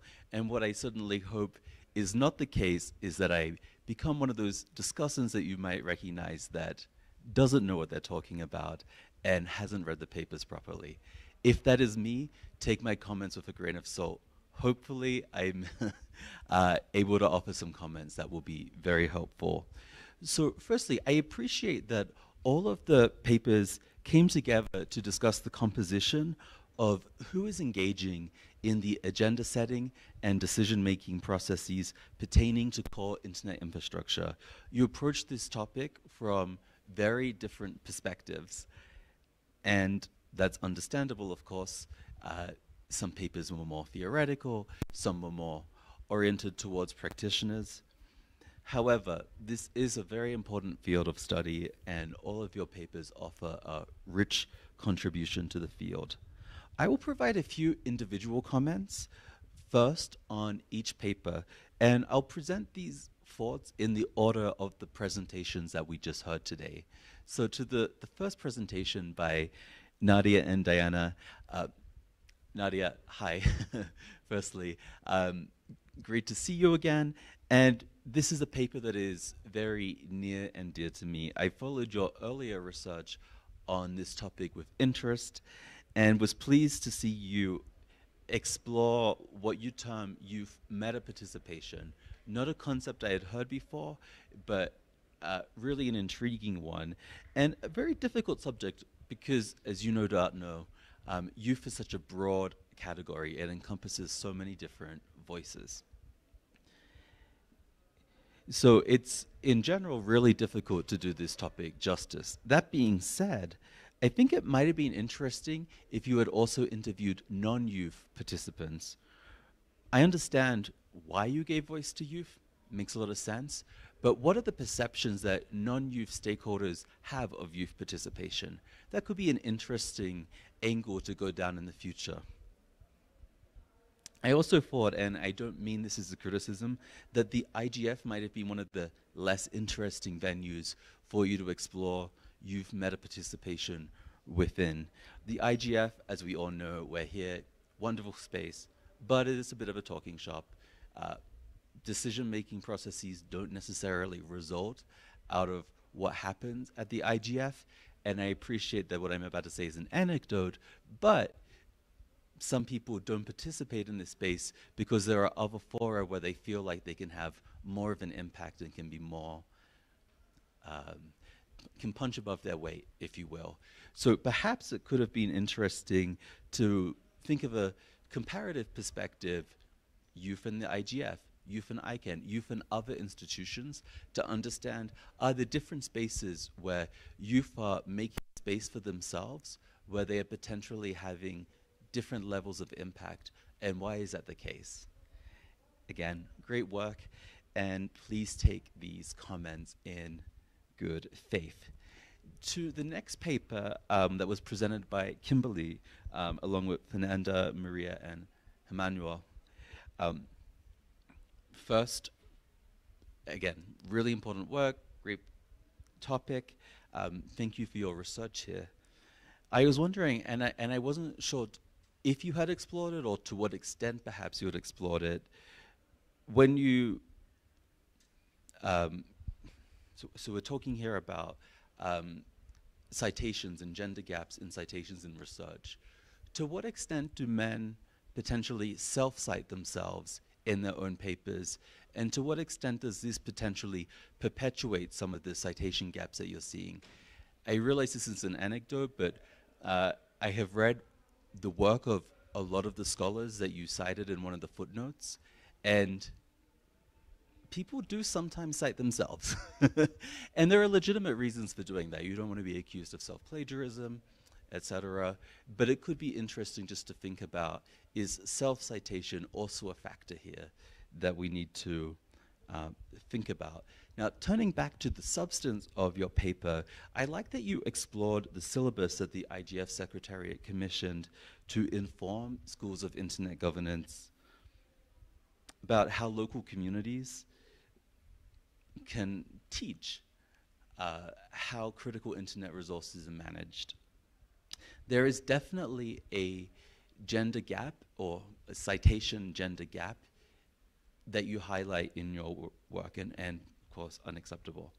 I guess a piece of the puzzle that I thought was missing was remedies. How do we fix this gap without putting the burden on traditionally excluded communities to do more labor trying to draw attention to this problem? Curious how you think we can go about trying to resolve this tension. The next paper, Stefania. So Stefania, your article introduced the concept of orchestration as a model of indirect governance that supplements delegation models which are premised, of course, on principal-agent theory. I haven't seen this theory referenced before, the theory that you relied on. I haven't seen it referenced before in the literature, but I think that it makes sense. And so in that sense, it is, of course, a new contribution to the field. And I think that the theory does accurately describe the non-hierarchical relationship between the orchestrator, the principal, and the intermediary, the agent. I find the idea of a comparative perspective between countries interesting. However, I couldn't work out from your paper why you chose Canada, the Netherlands, and Switzerland to examine. I'm not sure if there's a personal connection. I'm not sure if it was ease of being able to access elites for interviews, whether it was because of documents being available, or maybe there's another rationale altogether. That was something that I thought was just missing from the paper, the justification for why the three countries were chosen. I also thought that the sample size of interviews was on the smaller side, and that interviewing more people, particularly from the private sector, would have been interesting given that the paper was really, as the title of the paper would suggest, has a bit of a focus on the private sector. So 2 interviews seemed to me not quite enough.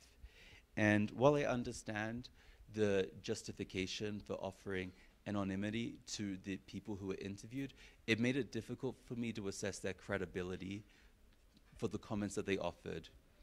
What is the size of the tech company that they represent? Is it a large tech company, small, mid-sized? What jurisdiction is it based in? What are their responsibilities? Are they on a public policy team, etc.? So I thought there needed to be a little more of a justification as to how the interview subjects were chosen. And I hate to end on a negative note, so please take these comments in good faith and great work. Sophie, so you presented a theoretical explanation of the way in which roles in the digital space and the position of the notion of sovereignty can be understood. I thought this was a really strong and convincing paper. Of course, it was accepted to this conference, so it would be strong and convincing, like all of our papers here today. So I guess my only comment is really to link it back to Fernanda, Kimberly, Maria, and Emmanuel's paper, and to ask whether there were additional references or scholars who should be cited. Just my sort of cursory look at the names that were cited, I don't know. Maybe there are some missing voices.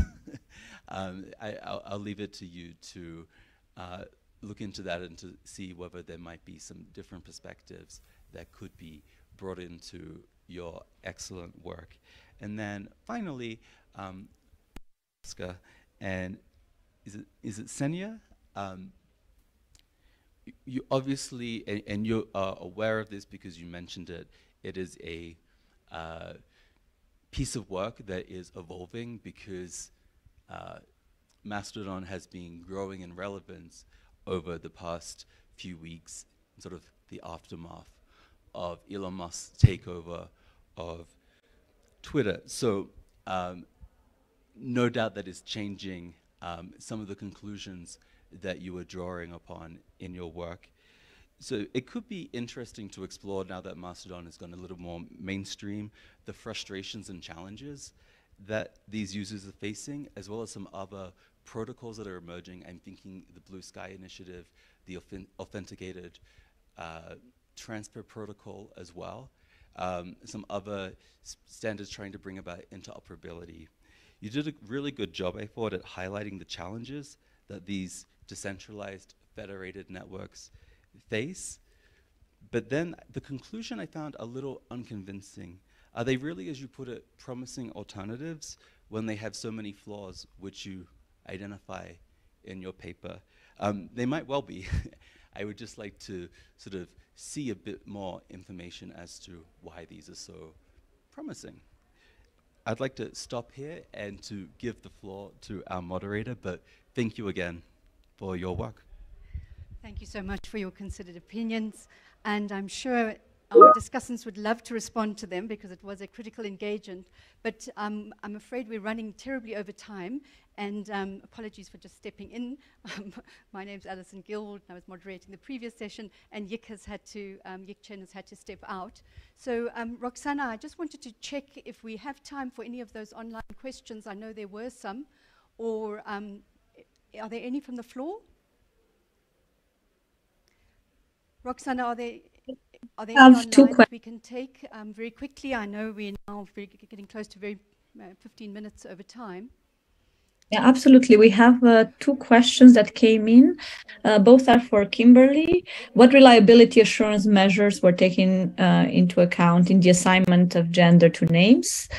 And the second one, are the citations counted in the analysis referring only to the HEDE publications or all of the literature cited in HEDE publications? There was an additional comment from Berna talking about the assignment of gender to names, which would be certainly difficult in Turkish as well. So this is all from the online room. And if there are any questions on the floor over there, maybe we can take all of them together and hand back to our speakers. Thank you. Thank you very much, Roxana. So there are no questions from the room. So if we can go immediately back to the online questions, please, and the online answers.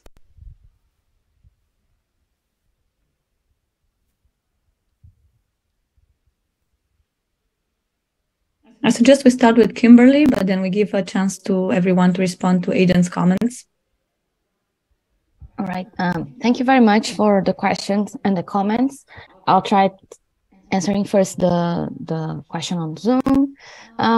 First, about the reliability of the measures taken for the assignment of gender to the names. We definitely believe this is a tricky issue, but for the part where we talk about the BRI results, the authors of the papers presented at the HEDE proceedings themselves were responsible for quantifying the female and male names. So we have no control over the research process as part of the participatory research action methodology that we used. So the authors themselves do the quantification in order to foster their reflection on what they wrote.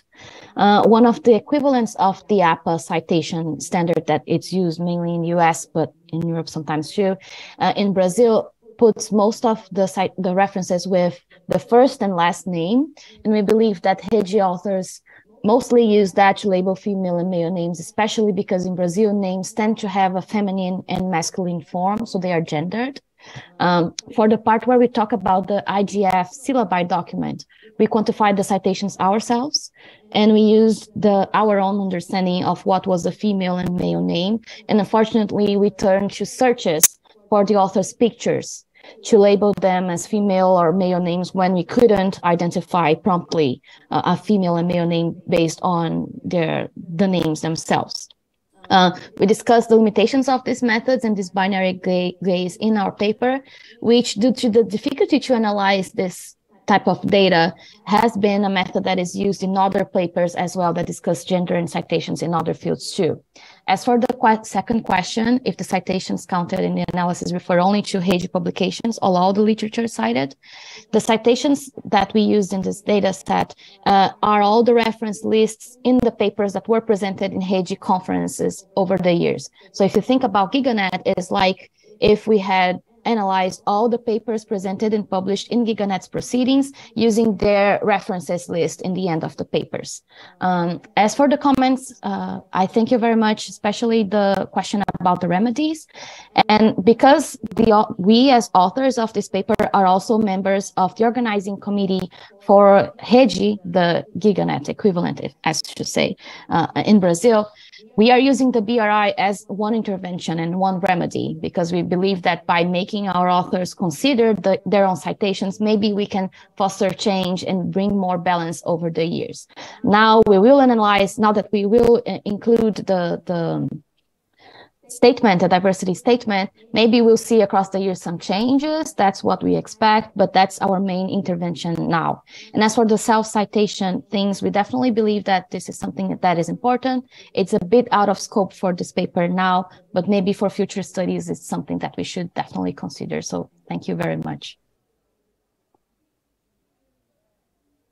Wonderful. Thank you very much. I'm wondering if anybody would like to add a response to Aiden very quickly. I think we are 15 minutes over time, but we can try to squeeze everything into the next 2 minutes. So if anybody has a burning a question or answer back to Aiden, please feel free to step in.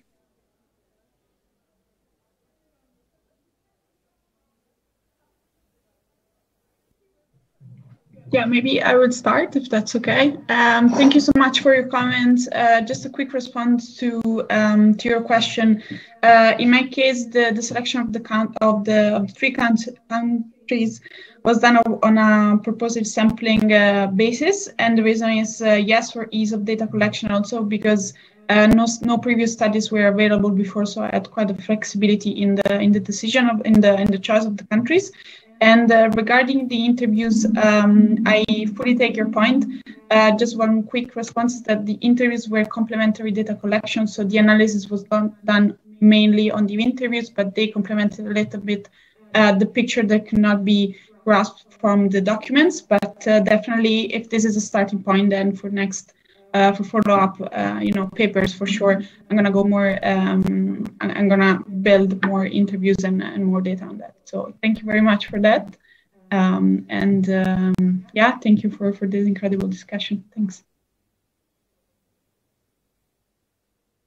If I may then, hi Aiden, thank you so much for your comments, and I really appreciate that you had the time to look at everything and also share your thoughts. I know that the IGF is at the moment a really exciting opportunity, in my opinion, because a lot of things are changing about the manners and processes the IGF is developing in, and with WISIS plus 20 coming up, it would be interesting to see how youth are in these spaces, and with the Secretary General wanting to emphasize youth participation, to bring that all together and having something to work from and moving towards.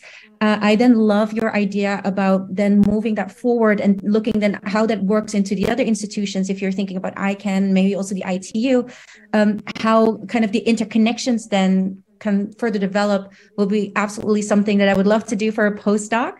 So thank you so much for the suggestions, something definitely to consider. And I really appreciate the time you've taken for this. Have a great time in Ethiopia. I'm wondering if Francesca might want to comment very quickly on the value of federated architectures and the promise. Yeah, sure. So as you asked, I replied to Fernanda in the chat to her specific question. As for so I will just say a thing very quickly about the promise in the promising alternatives. I think that there is one thing that is particularly useful to explore in this type of arrangements.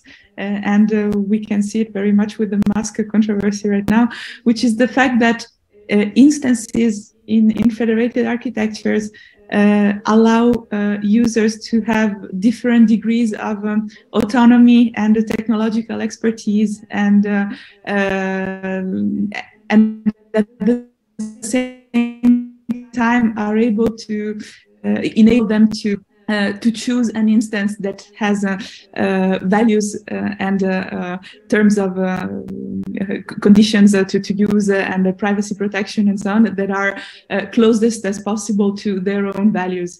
And so I think that this is the true potential advantage of federated architecture vis-a-vis centralized ones and also purely decentralized ones, that they offer different levels of possible expertise and adherence to specific values that users can explore. So yeah, this is also why somebody was saying in Twitter right now, discussing this, what's going on in this panel right now, that choosing the server is important when joining Mastodon, and this is exactly it. Like, it's choosing the right instance for you.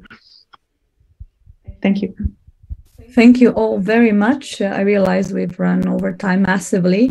I'd like to thank once more to all our presenters and participants. It has been a fascinating discussion, and I hope we can continue this conversation over lunch break, if you're physically present, or some of it online here or into our next panel.